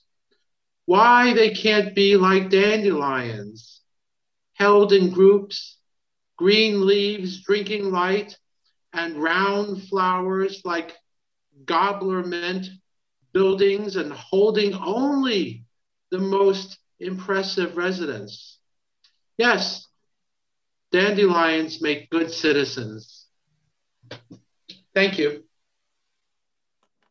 Thank you, Jason. And next up, we have Lloyd Garrison and Sharon Dockweiler and Vincent Quattrochi and Dennis Doyle. So Lloyd Garrison is up next. All right, can you guys hear me? Yes. All right. Welcome. Great. Thanks for being here. Thank you so much. I'm going to read a poem. It's related to COVID. It's called Mental Jail. So we all have our own way of dealing with COVID. And this is the poem that I wanted to read to you guys. I'm not sure how I ended up here in this mental jail, but I feel like we've been trapped here in this place for years. Even though the calendar says it's only been about a year since some strange virus called COVID-19 came from China. And no, I really can't explain how it feels to be stuck indoors most of the time. When we were put on this earth to spread our wings, see their families, see their friends, and see the world. It's crazy because one day I'm feeling fine and the next day I feel like I'm losing my damn mind. And to be completely honest with you, I never knew how real depression was until I looked in the mirror and thought about how many people are suffering from it. I never imagined I would be scrolling through old pics and family trips on my phone to remind me of what life used to look like when things were actually normal. New normal, you know what that means to me? It's just a dressed up way for the CDC to say, we can kiss the life we once knew and love goodbye. And I can't even tell you the difference between pandemic and epidemic. All I know is the same shit I read about in 7th grade history class is coming back to haunt us in 2021. And I know I'm supposed to be the strong one in my family, but there are just times when I need to be weak and allow the waterfall of emotions on the inside to finally show up on the outside. Some people are just professionals at smiling through all the rain and all the pain. But I've reached my breaking point. I'm doing everything humanly possible to stay positive, even though all I see around me is sickness, I see death, I see violence, and you know what else I see? And you probably see too? I see color-coded infection maps.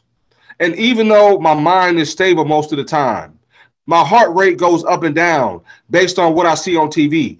How many phone calls I receive from family or friends back home, or how many Citizens app notifications I get. Is everybody okay? I guess all we have is questions until all of this virus shit is all over. But my head remains focused on us all getting out of this mental jail together one day. I don't even know about you. All I do is I know about me. But I wake up grateful to be on the right side of living and the wrong side of death each day. I wish someone would have told me that my high school and college classmates, they will be in the same mental jail as me.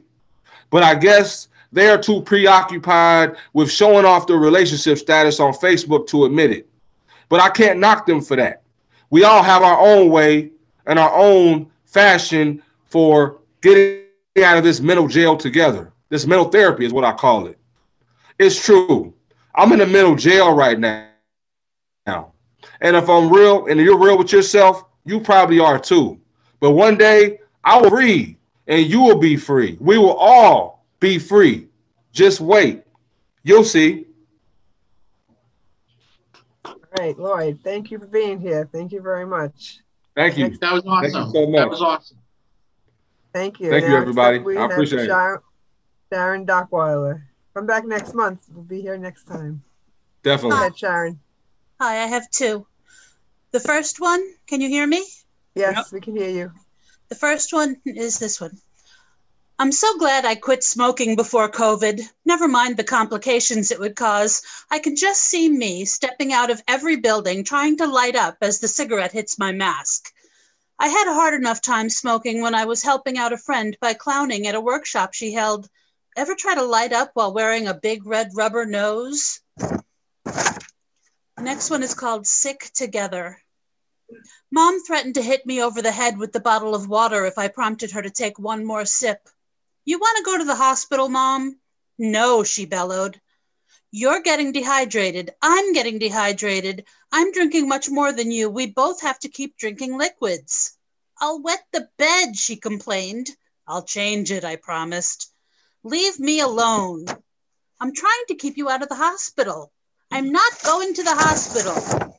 I'm going to the hospital if you keep stressing me out. We're both running fevers. I'm exhausted. Please, I don't want to be sick alone. Just take a sip. Come here, she said. She pulled me in for a kiss and squirted me with her water bottle.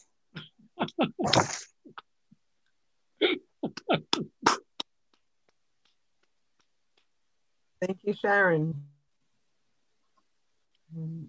Next up, we have Vincent Quattrochi.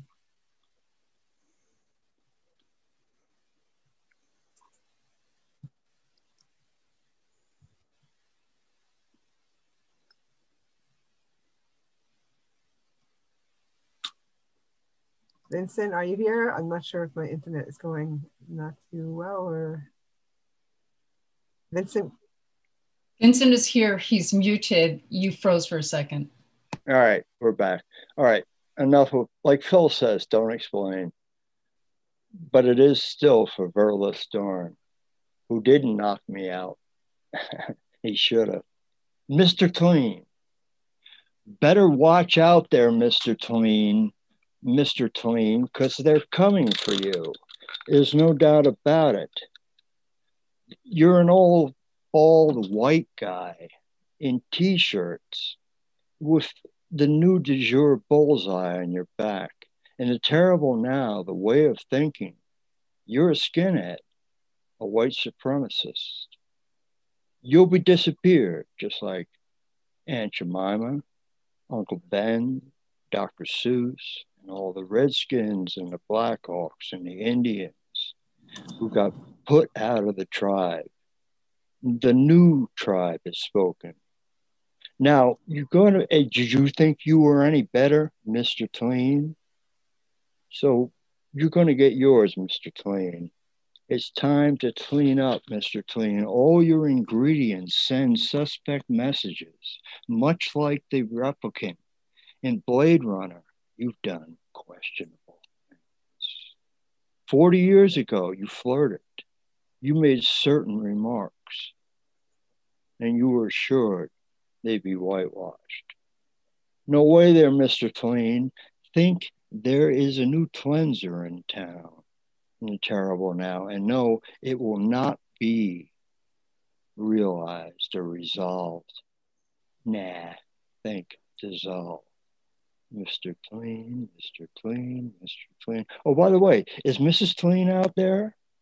Better call home and see if anybody's still there named Mr. Clean. Baby.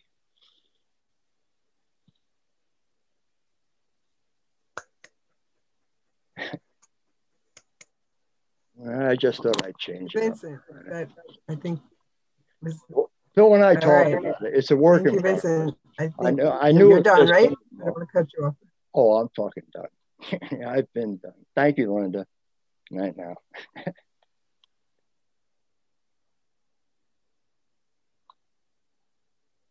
All right, my internet was a little in and out, so I apologize for that. Next up, we have Dennis Doyle and Deborah Clapp. Dennis Doyle, you're up.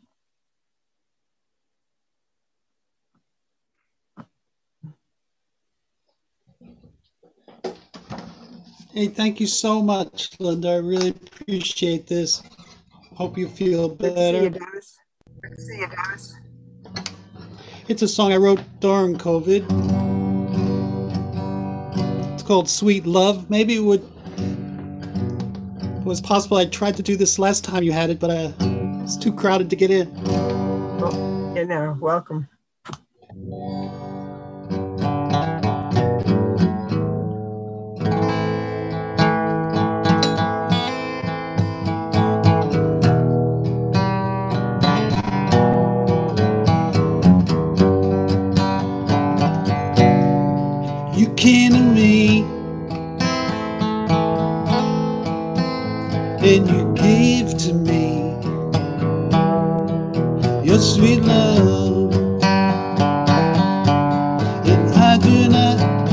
need to say,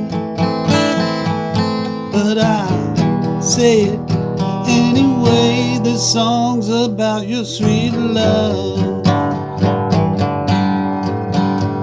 And now there is no more trouble in my mind. I just stop and think about you all the time. And you know I cannot say, but I say it anyway. It's really all about your love.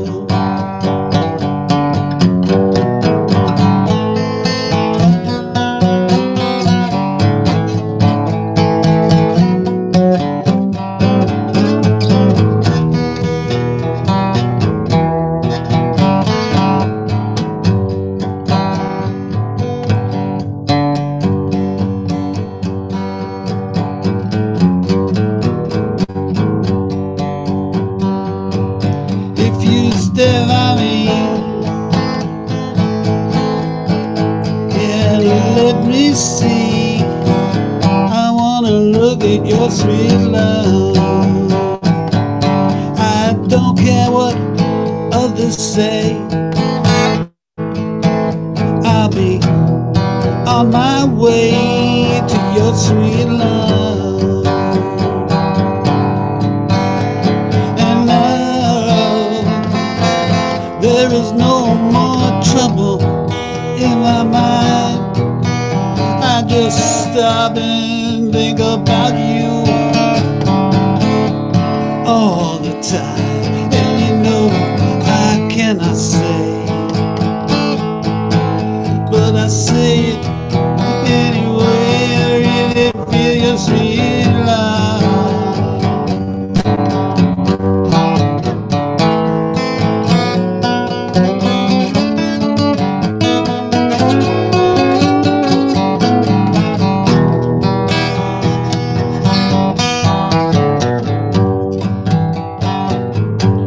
Stay by me. Let me always see your sweet love. Yes, you came to me,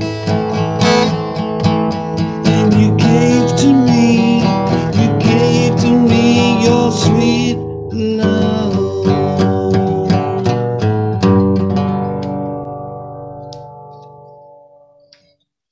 Thank you very much. That was beautiful. Thank you for being here. All right, next up we have Deborah Clapp, and then we have Joe Rorty, Bernita Bostwick, Bernard Hicks, Steve Slavin, and we're coming to the end of our list, but those are the next few coming up. So Deborah Clapp, you're up next. Thanks, Linda. Thanks, Linda. So there have been a lot of gifts received during the pandemic, and this is not one of them.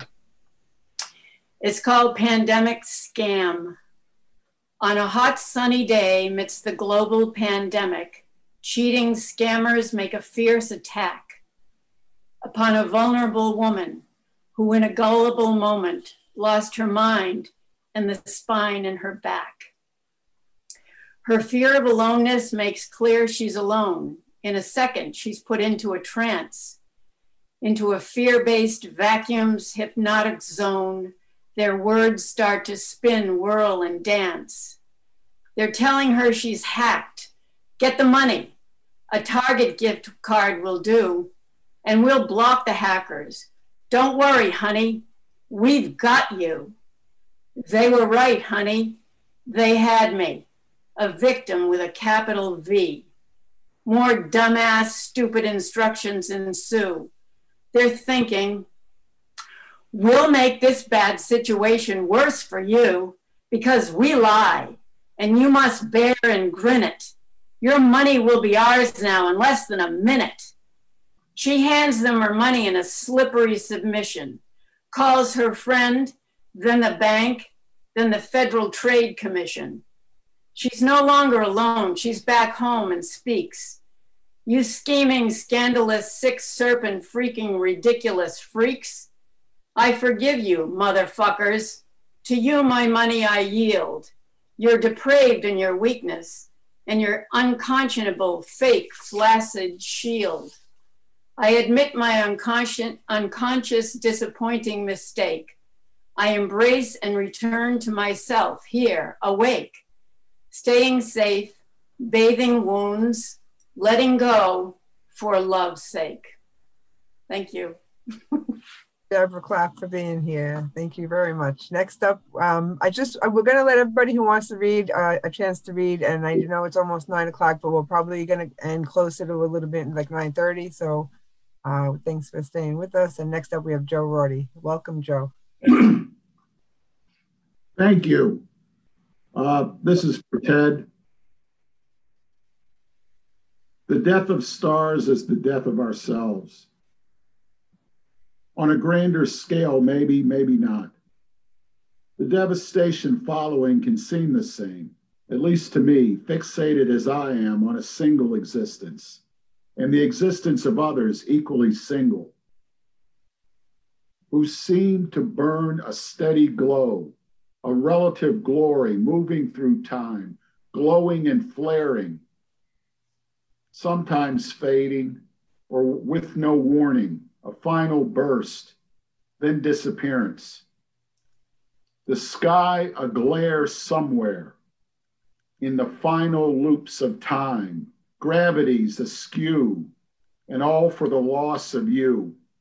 Something against the dark that lit the way at night, a center of myself that brought me to a light. Thanks.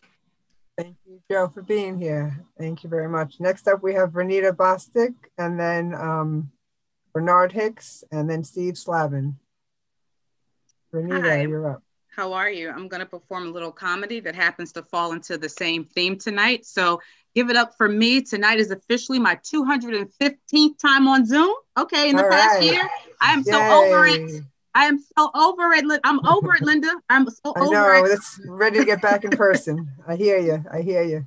And you know what's funny? It's funny because I would say that I've heard somebody smoke alarm for at least 200 of those times. You know, like, don't you hate that when you're on Zoom? It's so freaking annoying. And you're like giving the person the death stare through your screen. Like, I know you can hear that because the rest of us can hear it too. It's awful. Like, sometimes it's so loud. I convince myself that I smell smoke and it's my place on fire. Like, that's how loud sometimes it is. I'm trying to be professional, but you don't know how many times I just want to unmute myself and be like, please get that shit fixed, okay? We ran out of toilet paper, but not batteries. Like, there's no excuse, you know? And I have to say this, I know there's a lot of Caucasian people on here, but I have to be honest, I have renamed this year White People Gone Wild, because you guys have been doing some crazy things in the past year. Like seeing all these white people across the country who don't want to wear their mask and they can't go into certain places because of it. The other day, I saw this lady yelling at the top of her lungs, "You can't make me wear my mask. I do whatever the hell I want to do. And I hard to prove I belong here." Now, it was at that moment that I know that she had watched the movie 300 way too many times during quarantine, because all of a sudden she turned into Gerard Butler. And she pulled out this miniature flag from her purse. And she said, "This is America." And I'm looking at her like, no, bitch, this is Costco, okay? And you need to calm the fuck down, okay? Calm down, okay? I'm just trying to get out of this place. I get out of this store safely. And stop yelling, because your COVID droplets are all over my Coke. And now I have to sit the shit outside of my house for the next 24 hours before I can drink it. And I live in the hood, so it's not going to be there when I wake up in the morning. Okay? I'm an educator. I'm a high school counselor. Virtual school has been interesting, to say the least. Believe it or not, a lot of parents have no idea what's going on with their kids. No clue. I called a parent the other day and I said, "Ma'am, we've been in school 100 days, but your son has only been here for 2 of them." She said, "Well, how was I supposed to know he wasn't going to school?" And I'm like, how can you not? You're home with him. Like, he's sitting right in front of you. And didn't you say that you keep seeing him walk out of his bedroom and sit in the kitchen for a few minutes and then go outside for a while? She said, "Yeah." I said, "So what do you think he was doing?" She said, "Going to lunch in PE." I thought he was following his schedule. I'm like, not quite, ma'am. That's my time. Thank you guys so much. Thank you for being here, Bernita. Hope to see you back next time too. All right. Next up, we have Bernard Hicks, and then I have Victoria Hill and Steve Slavin, Jane Spoken Word, and then Noah Levin. I think that's everybody. So Bernard, you're up. Hello, everyone. And I can't believe I had to follow Bernita, because now I got to take this silly grin off my face, because that was funny as all get out. That was hilarious. But thank you, everyone, for having me. All the best to everyone who's going through the trauma of what we're going through. I wrote this poem about a year ago, a little after the pandemic first started. And I wrote it because I started to realize how I was spending my time differently pre-pandemic than I was post-pandemic. So then I realized I have time to do things that I haven't had time to do beforehand. The title of this poem, I've had time to. I've had time to watch Madam C.J. Walker work magic to Black women's hair, living in the true hustler spirit, and become America's first woman self-made millionaire. I've had time to watch Sugar Ray Leonard look like a young Muhammad Ali, watching Mike Tyson hit like George Foreman, making fighters pray on their knees.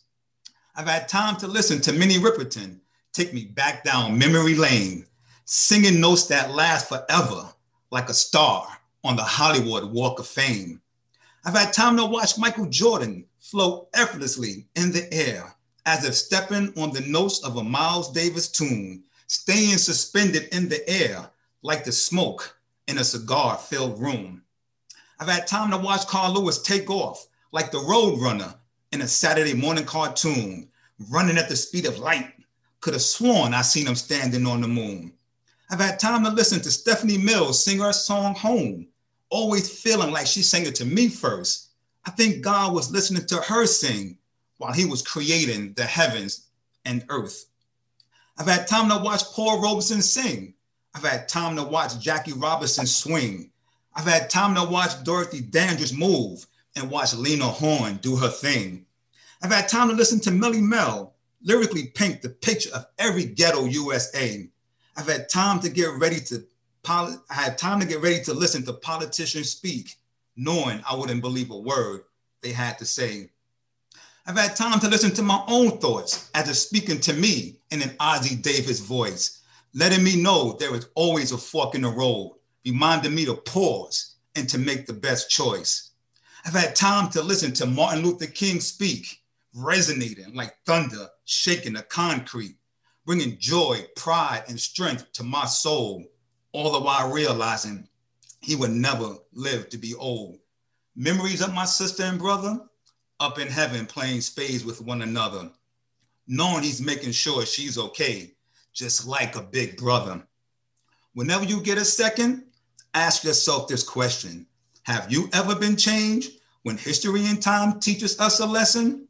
Remember, something as beautiful as a rose has thorns, something as powerful as money has wrongs. When slavery was going on, they sang songs, something as troubling as life we wish long.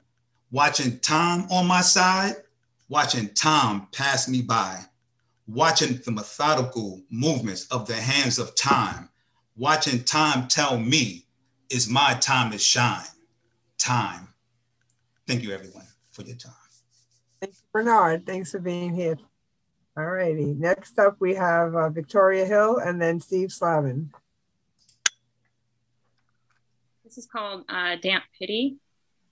A damp pity was where I sat when I could only fold socks, smoke, drink, watch a clock, and stare in a basement all day. I wallowed in my damp pity like a willful, bludgeoned masochist and thought its holes, black circles, and sure in whiskey for breakfast and wet animal smells were where I'd live for good if I could, because I needed it. When the dog pulled me on catatonic walks around the block, dragging the shell of a woman, a wife, a mother, a once human person behind him like a solemn soldier on a mission to save his fallen lieutenant. And I needed my damp pity when I stood at the stove, forgetting how to scramble an egg because it gave me an excuse not to try and to just eat cereal. It allowed me a room to sink into all that is and to not just be, but to be inside a pity that was ultimately, I thought, meant for me. A vast black sea buoyed my horizon with more losses, anger, karma, and a twisting kelp heartbreak around my legs that nearly drowned me. I learned to swim through them, then reach a shore. Here I'd resurrect myself with wood beams and steel, mud shells, stones, and bones, all it'd take to make me warm and tall, wide and real, so I can live with a fervor and purpose, because that damp pity doesn't serve me anymore. This other one's called Archimedes 519. We ducked in to wring the storm from our clothes and waited, crumpled and sodden, inside a hotel named Archimedes. Maybe that's me. I looked in a mirror, camel coat, white sneakers with red stripes. Smile wild, umbrella inside out. We'd left the football-sized peonies in Viterbo, still had petals in our pockets and a glass in our gaze from the drive.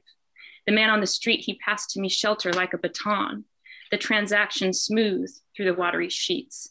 I hadn't said a word. He pushed the handle into my opening fingers and took the money gone.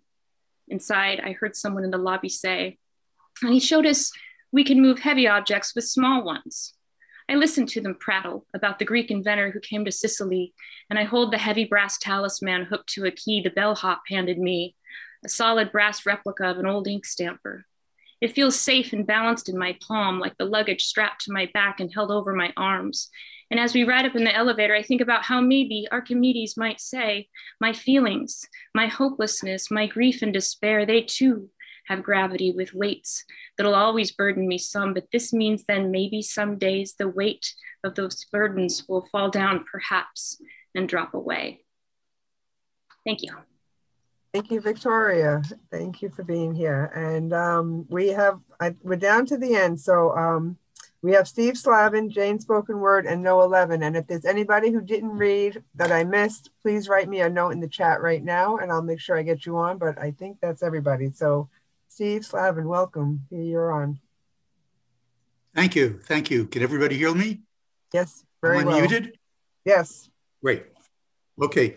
Well, one of the things I've noticed listening to everybody else is almost all of us have lived through the 60s twice. And what I'd like to read is some Dear Abby columns from the 60s that will sort of cheer us up in this time of the Great Plague. Dear Abby, a woman never pays on a date, right? That's the way I was brought up. So let me ask you, on a date, should a woman ever agree to go Dutch? Dear Dutch treater, only if she has no intention of sleeping with her date. These are the 60s, honey. Better to be known as a sleep around than a gold digger.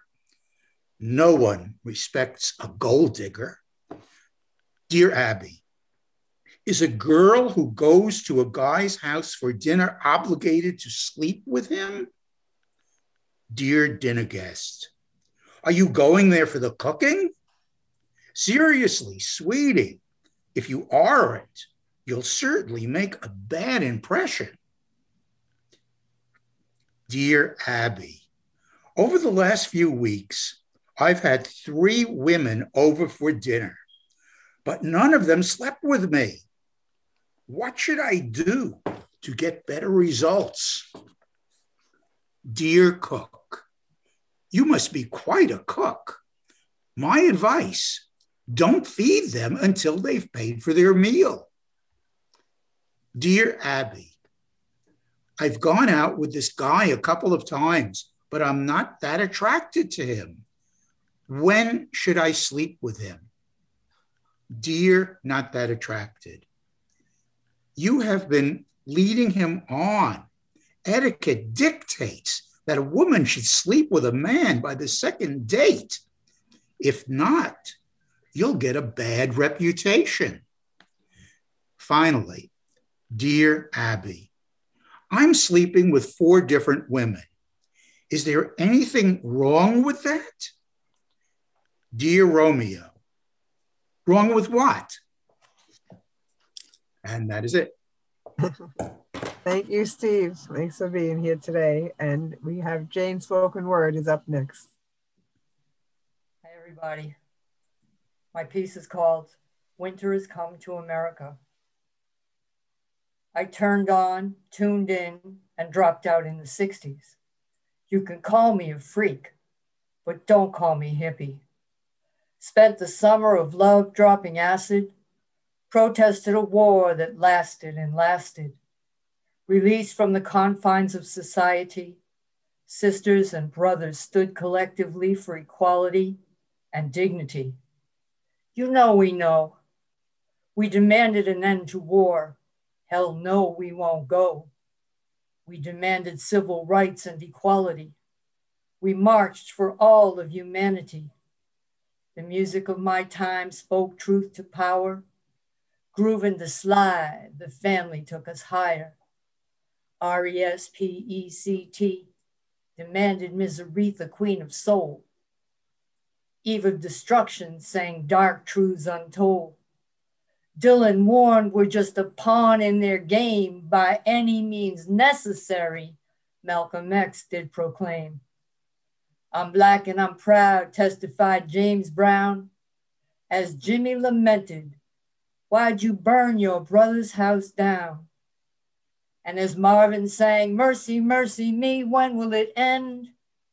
John Lennon pleaded, give peace a chance. Float like a butterfly, sting like a bee, rhyme the greatest of all time, my hero, Muhammad Ali. We were a social movement, youth on the rise, in a war for equality and respect for all lives. The women's movement defined our objectives. Feminist ideologies demanded equality of sexes. The Latino movement of united farm workers improved farmers' pay and working conditions. The Chicano movement organized students.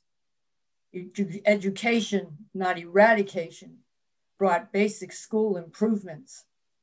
The Black arts movement used art as a weapon. The Black Power movement championed pride and freedom. Angela Davis, Eartha Kitt, Woman Kit, Michelle Uhura Nichols, Tommy Smith, John Carlo, Nina Simone, and still, idiocracy reigns. If you are other in America, do you do time every day? If you are other in America, it is a squeeze play, living your life on an everyday beat, always on guard, avoiding white heat. Winter has come to America. We have been trumped. Whitey is blindly stumbling through life, feasting on fox, feeding his white. He's scared. He's scared you'll take his guns, his God, his whiteness. So he hides his fright in distorted righteousness. Marching with tikis is a frightening aberration. Rivers of blood stain our dawn with damnation. What happens to one happens to us all. Like dominoes, we all will fall. Silence is death. So that's my Winter Has Come to America, and it's really my COVID poem to remember that while we're all immersed in COVID, there's some nasty shit happening. So everybody be on point. And peace and love to y'all. Jane, and last but not least, I give you No 11.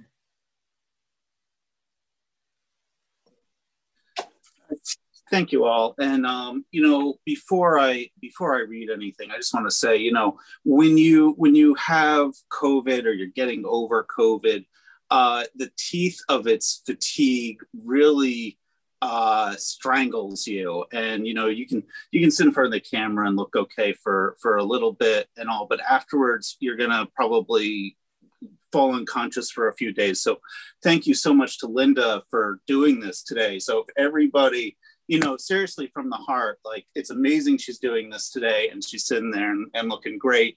Thank you for being here, everyone. So everybody, please give her a huge hand, you know, seriously. Thank you, Noah. That's very nice of you all. This is a highlight of my last 15 days, believe it or not. So this is a joy compared to what I've been going through.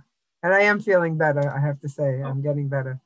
But the fatigue is terrible. That's the thing that knocks me out. But go ahead, Noah. It's all you for taking away the No, the that's time. so I had COVID really early on. And in fact, in the hospital I was in Queens over in Flushing, I think I was their first patient to test positive for it. So I was really early on. And what Linda just said, you know, as I was lying there was a certain point where I didn't know if I was going to survive. And I was thinking to myself, I had agreed to do a poetry reading, a feature before all that. And I'm like, oh man, I can't die. I got to read poetry. So it's a true story. It really was like my highlight. So I'm going to read out of a cycle. So I had this a long time ago, and I kind of have an accidental cycle of poems of dealing with my experiences through COVID. Just every once in a while, just one kind of pops out of me. So I'm going to read these. I read them at different readings, but never together. So this is really, I'm kind of excited to do that. And thank you for letting me do that today. So this first one, this is the first piece I wrote. And it was, I put this out just as I was starting to recover from COVID, as I could first form words. And the first thing I had in my brain was the title, which also shares the title from today's readings. This is called COVID Files, Patient 421. A little sniffle is how it started. Life out on the horizon, and it all seemed so normal. Every day rolling in plans on my calendar. China is so far away. The pandemic of the Great War had hungry eyes that wasn't in my dreams. The earliest to fall, I like to think I'm a survivor, and I swear I wash my hands. Yesterday's history is today. No one wanted to hear me as I tried to explain. I swear I got this. Don't turn me away. I can argue with the best of them. They tried to trick me to leave, but I got my way. Entombed. White walls and beeping machines take my blood, so many tests, nameless doctors and nurses, and it's a blur as I was unconscious most of the time and reassuring everyone outside, I swear I'm still alive. It's okay. Maybe I got the flu. 17 tests, 20 tests, 30 tests. I'm asleep. The news plays and I haven't seen a window for days. I've tested positive now and Cuomo's on TV. New York is ahead of Washington by 1. 421. New York has taken the national lead. I text my mother excitedly. I always said I'd amount to something. Another mass face takes my blood, temperature creeping up, heart rate up. I'm unsure if the person next to me survived. Released by ambulance into isolation, but I can breathe. Another day? Maybe. I look online and my friends are bored. Another baker's bread, puzzle piece, complaints about nothing to do, booze toasted to you and I. Closed away at home, my girlfriend disinfects everything. Can't eat, can't stand, can't stay awake, fever dreams. My breathing is leaving me. I continue to tell everyone I'll be okay.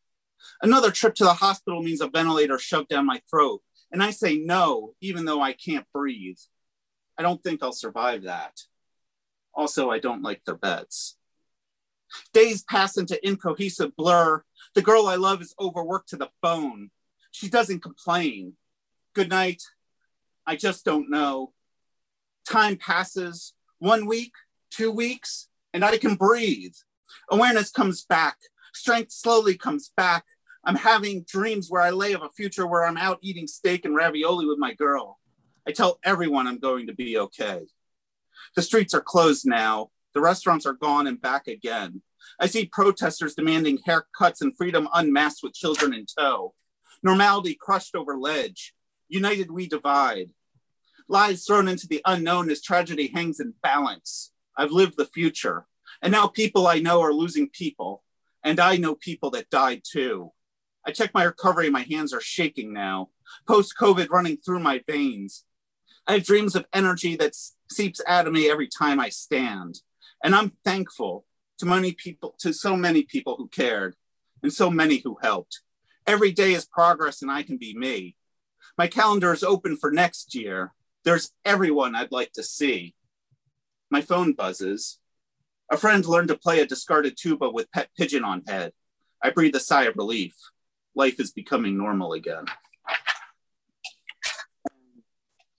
Next piece. So, you know, when I finished that, I thought life was getting normal. But as we all know, within a week of my reading that, the streets exploded. So this is the next piece I wrote back in early June as my consciousness was coming back. These next two pieces are short. This is called Recovery at the End of Times. Post-COVID drains my being. Can't stand, can't think, energy gone. I'm in a fog too often to admit, but life force is an irrepressible apparition I saw in my dreams. My awareness is coming back slowly while history is happening all around me and the world is taking a stand. Click on news. 20 million jobless, elderly lost, safety trampled, racial injustice, knee on the jugular. I can hear change calling over there, out there. Police batons, riders, masses, protesters, rights trampled, take a knee, cry and voice, generations scream, past and current societal construct bears weight on soul. Cry a tear no more. Stand up, fire in the sky, gas cloud on clothes of those that march. Quarantined eruption. Society must change. Shh. It's quiet on my block now. It's after curfew. I'm sitting in my seat, resting, recovering. I can breathe again. Yesterday, I went outside for the first time in months. Legs gave out eventually. Little victories, and history's happening while I'm watching. Living flotsam who wishes he could stand. No, quiet now. Stay still as night's breeze reinvigorates withered mind, being, body, self. Inhale, exhale, I'm alive. And then my last piece, this is real new because COVID just doesn't let go. And that's the truth of it. I want people to understand and stand strong. You know, we're all sitting in our apartments and staring out and just the human brain isn't built for that. But I want people to understand why it's important. So this is the last piece I wrote. I started a few weeks ago and just finished it. This is called After the War. Sure. Another day merging into yet another day as grayed out boundaries of time continues to flow, breaking free of the calendar, threatening to derail and untether from all sense of hours and days ticking by. Swept in tide, zombified, lost in a hazed out dream while every day merges into the last day, brain floating through time with hazed out borders on edge. 2.5 million people dead, 100 million infected, 12 months now since I had a sniffle and then a cold and then I couldn't breathe, choking COVID from my lungs out of my being. Days move on, no need to dwell. Grab my bootlaces and pull self out of all engulfing quicksand reality. Wrecked mind. I can see my shattered self in the mirror, leaving shards of who I was hip deep. I'm me, but not him from last year. Patchwork person, duct tape pieces of me back together. Let's get serious. 1 year of healing means my memory feels like a dementia patient's. My limbs are heavy with fatigue. Small effort pushes me through a wall. Anything, doing the dishes can leave me exhausted and collapsed. Even doing this now will leave me exhausted. Done for today. I'm confused more often than I'm not and need help with simple tasks. A little bit can leave me in a zombie state, wandering my home, not knowing what I'm doing. Now I live in a world of tests, and more tests. The doctors don't know why. I'm a stat that says recovered, but I'm not really. I don't know if I ever will. I was healthy. I wasn't old. This can be anyone. It's not another flu. It's not another flu. It's not another flu. It's not the flu. It's not the flu, you bastards. Ah, well, shit. Sympathy is just a penny in a change cup and I don't want it. Others are home and bored and I'm happy to be alive. Content. I'm still here even as I raise a fist to daily challenges. But understand this. If you love anyone, wear your damn mask and get your fucking vaccine. And don't become me, recovered into a shattered state. I'd sit in isolation forever to keep those I know alive. And me, now, I'm here. I stand fatigued, but I stand blessed. And today I plug my battered, broken brain into the internet and share thoughts globally while next year is still coming and we'll raise a glass to us and our health and those we lost. And now we'll sit in place staring out the window, watching infinity roll into the horizon. Possibilities. Stay safe and smile. Thank you all.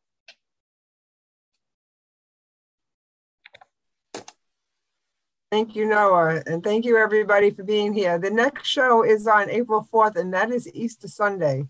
Can you give me a thumbs up or a thumbs down if you think I should have a show? I'm not sure if people would show up if people do things for the holiday. So, I don't do anything for the holidays for Brownstone Poets. Yay. Those are the major holidays. I'm not people doing... think we should, will people show up if I do a show? Yeah, I'll show up. All right, guys. So I think I'll have a show. We can unmute everybody right now, and everybody. Linda, thank you. Everybody. Linda, thank you so much. Feel better. Feel better. Feel better, Linda. Thank you, all of you. Feel better. Thanks for being here, everyone. And thanks for staying at the end. Thank you for sharing. Thank you guys so Thank you, much. Madeline. And thank you. Very cathartic. Very, Linda, very get better. cathartic. Keep getting better. I'll see you in May. Very cathartic. Very cathartic. Thank you. I'm gonna. All right, guys. Bye, Madeline. Bye, everybody. Thanks, Linda. Bye, guys. Bye-bye. Thanks. Good night. Just hold on a second. Feel better, Linda. Philip? Bye. I'm Great way to holding end the you note. after school, Philip. All right. Good to see everybody again. No, is he still there? There he is. Philip, I got a message for you. Linda, you too. What's that, Vincent? Real quick. Murph's on the phone, and he wished that he could have fucking been here at the end, but time got short. Oh, you could have forwarded him the link. You should have. You could have. I did. I mean, I'm in confidence. Well, maybe we'll get him to come to the next show. No, it wasn't your fault. He's not on Facebook, so he couldn't. I told him it had to go the other way. I think he got an email, so he No, he didn't take care of it. See, all right. that's Well, what happens. tell him to come to the next one. We'll be around on April 4th. Is the next show. He said he was in the Bahamas, and Phil. Oh yeah, Clean, that's what I heard. He went to the Bahamas. Yeah, he lives a tough life, Mr. Clean.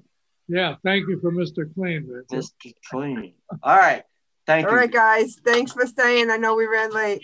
Thank you, Judith. Thank you, Philip wrote Judith. to you on the private chat. We miss you. I'll send the chat out to people so they could look at it. I don't get to see all the things in the chat during the show, and so Dennis, we'll I send love it you, out. man. Good to see you again, Dennis. Okay. All right, guys. I'm going to turn the meeting off. Have a good night. Bye-bye. Bye. Bye. Bye.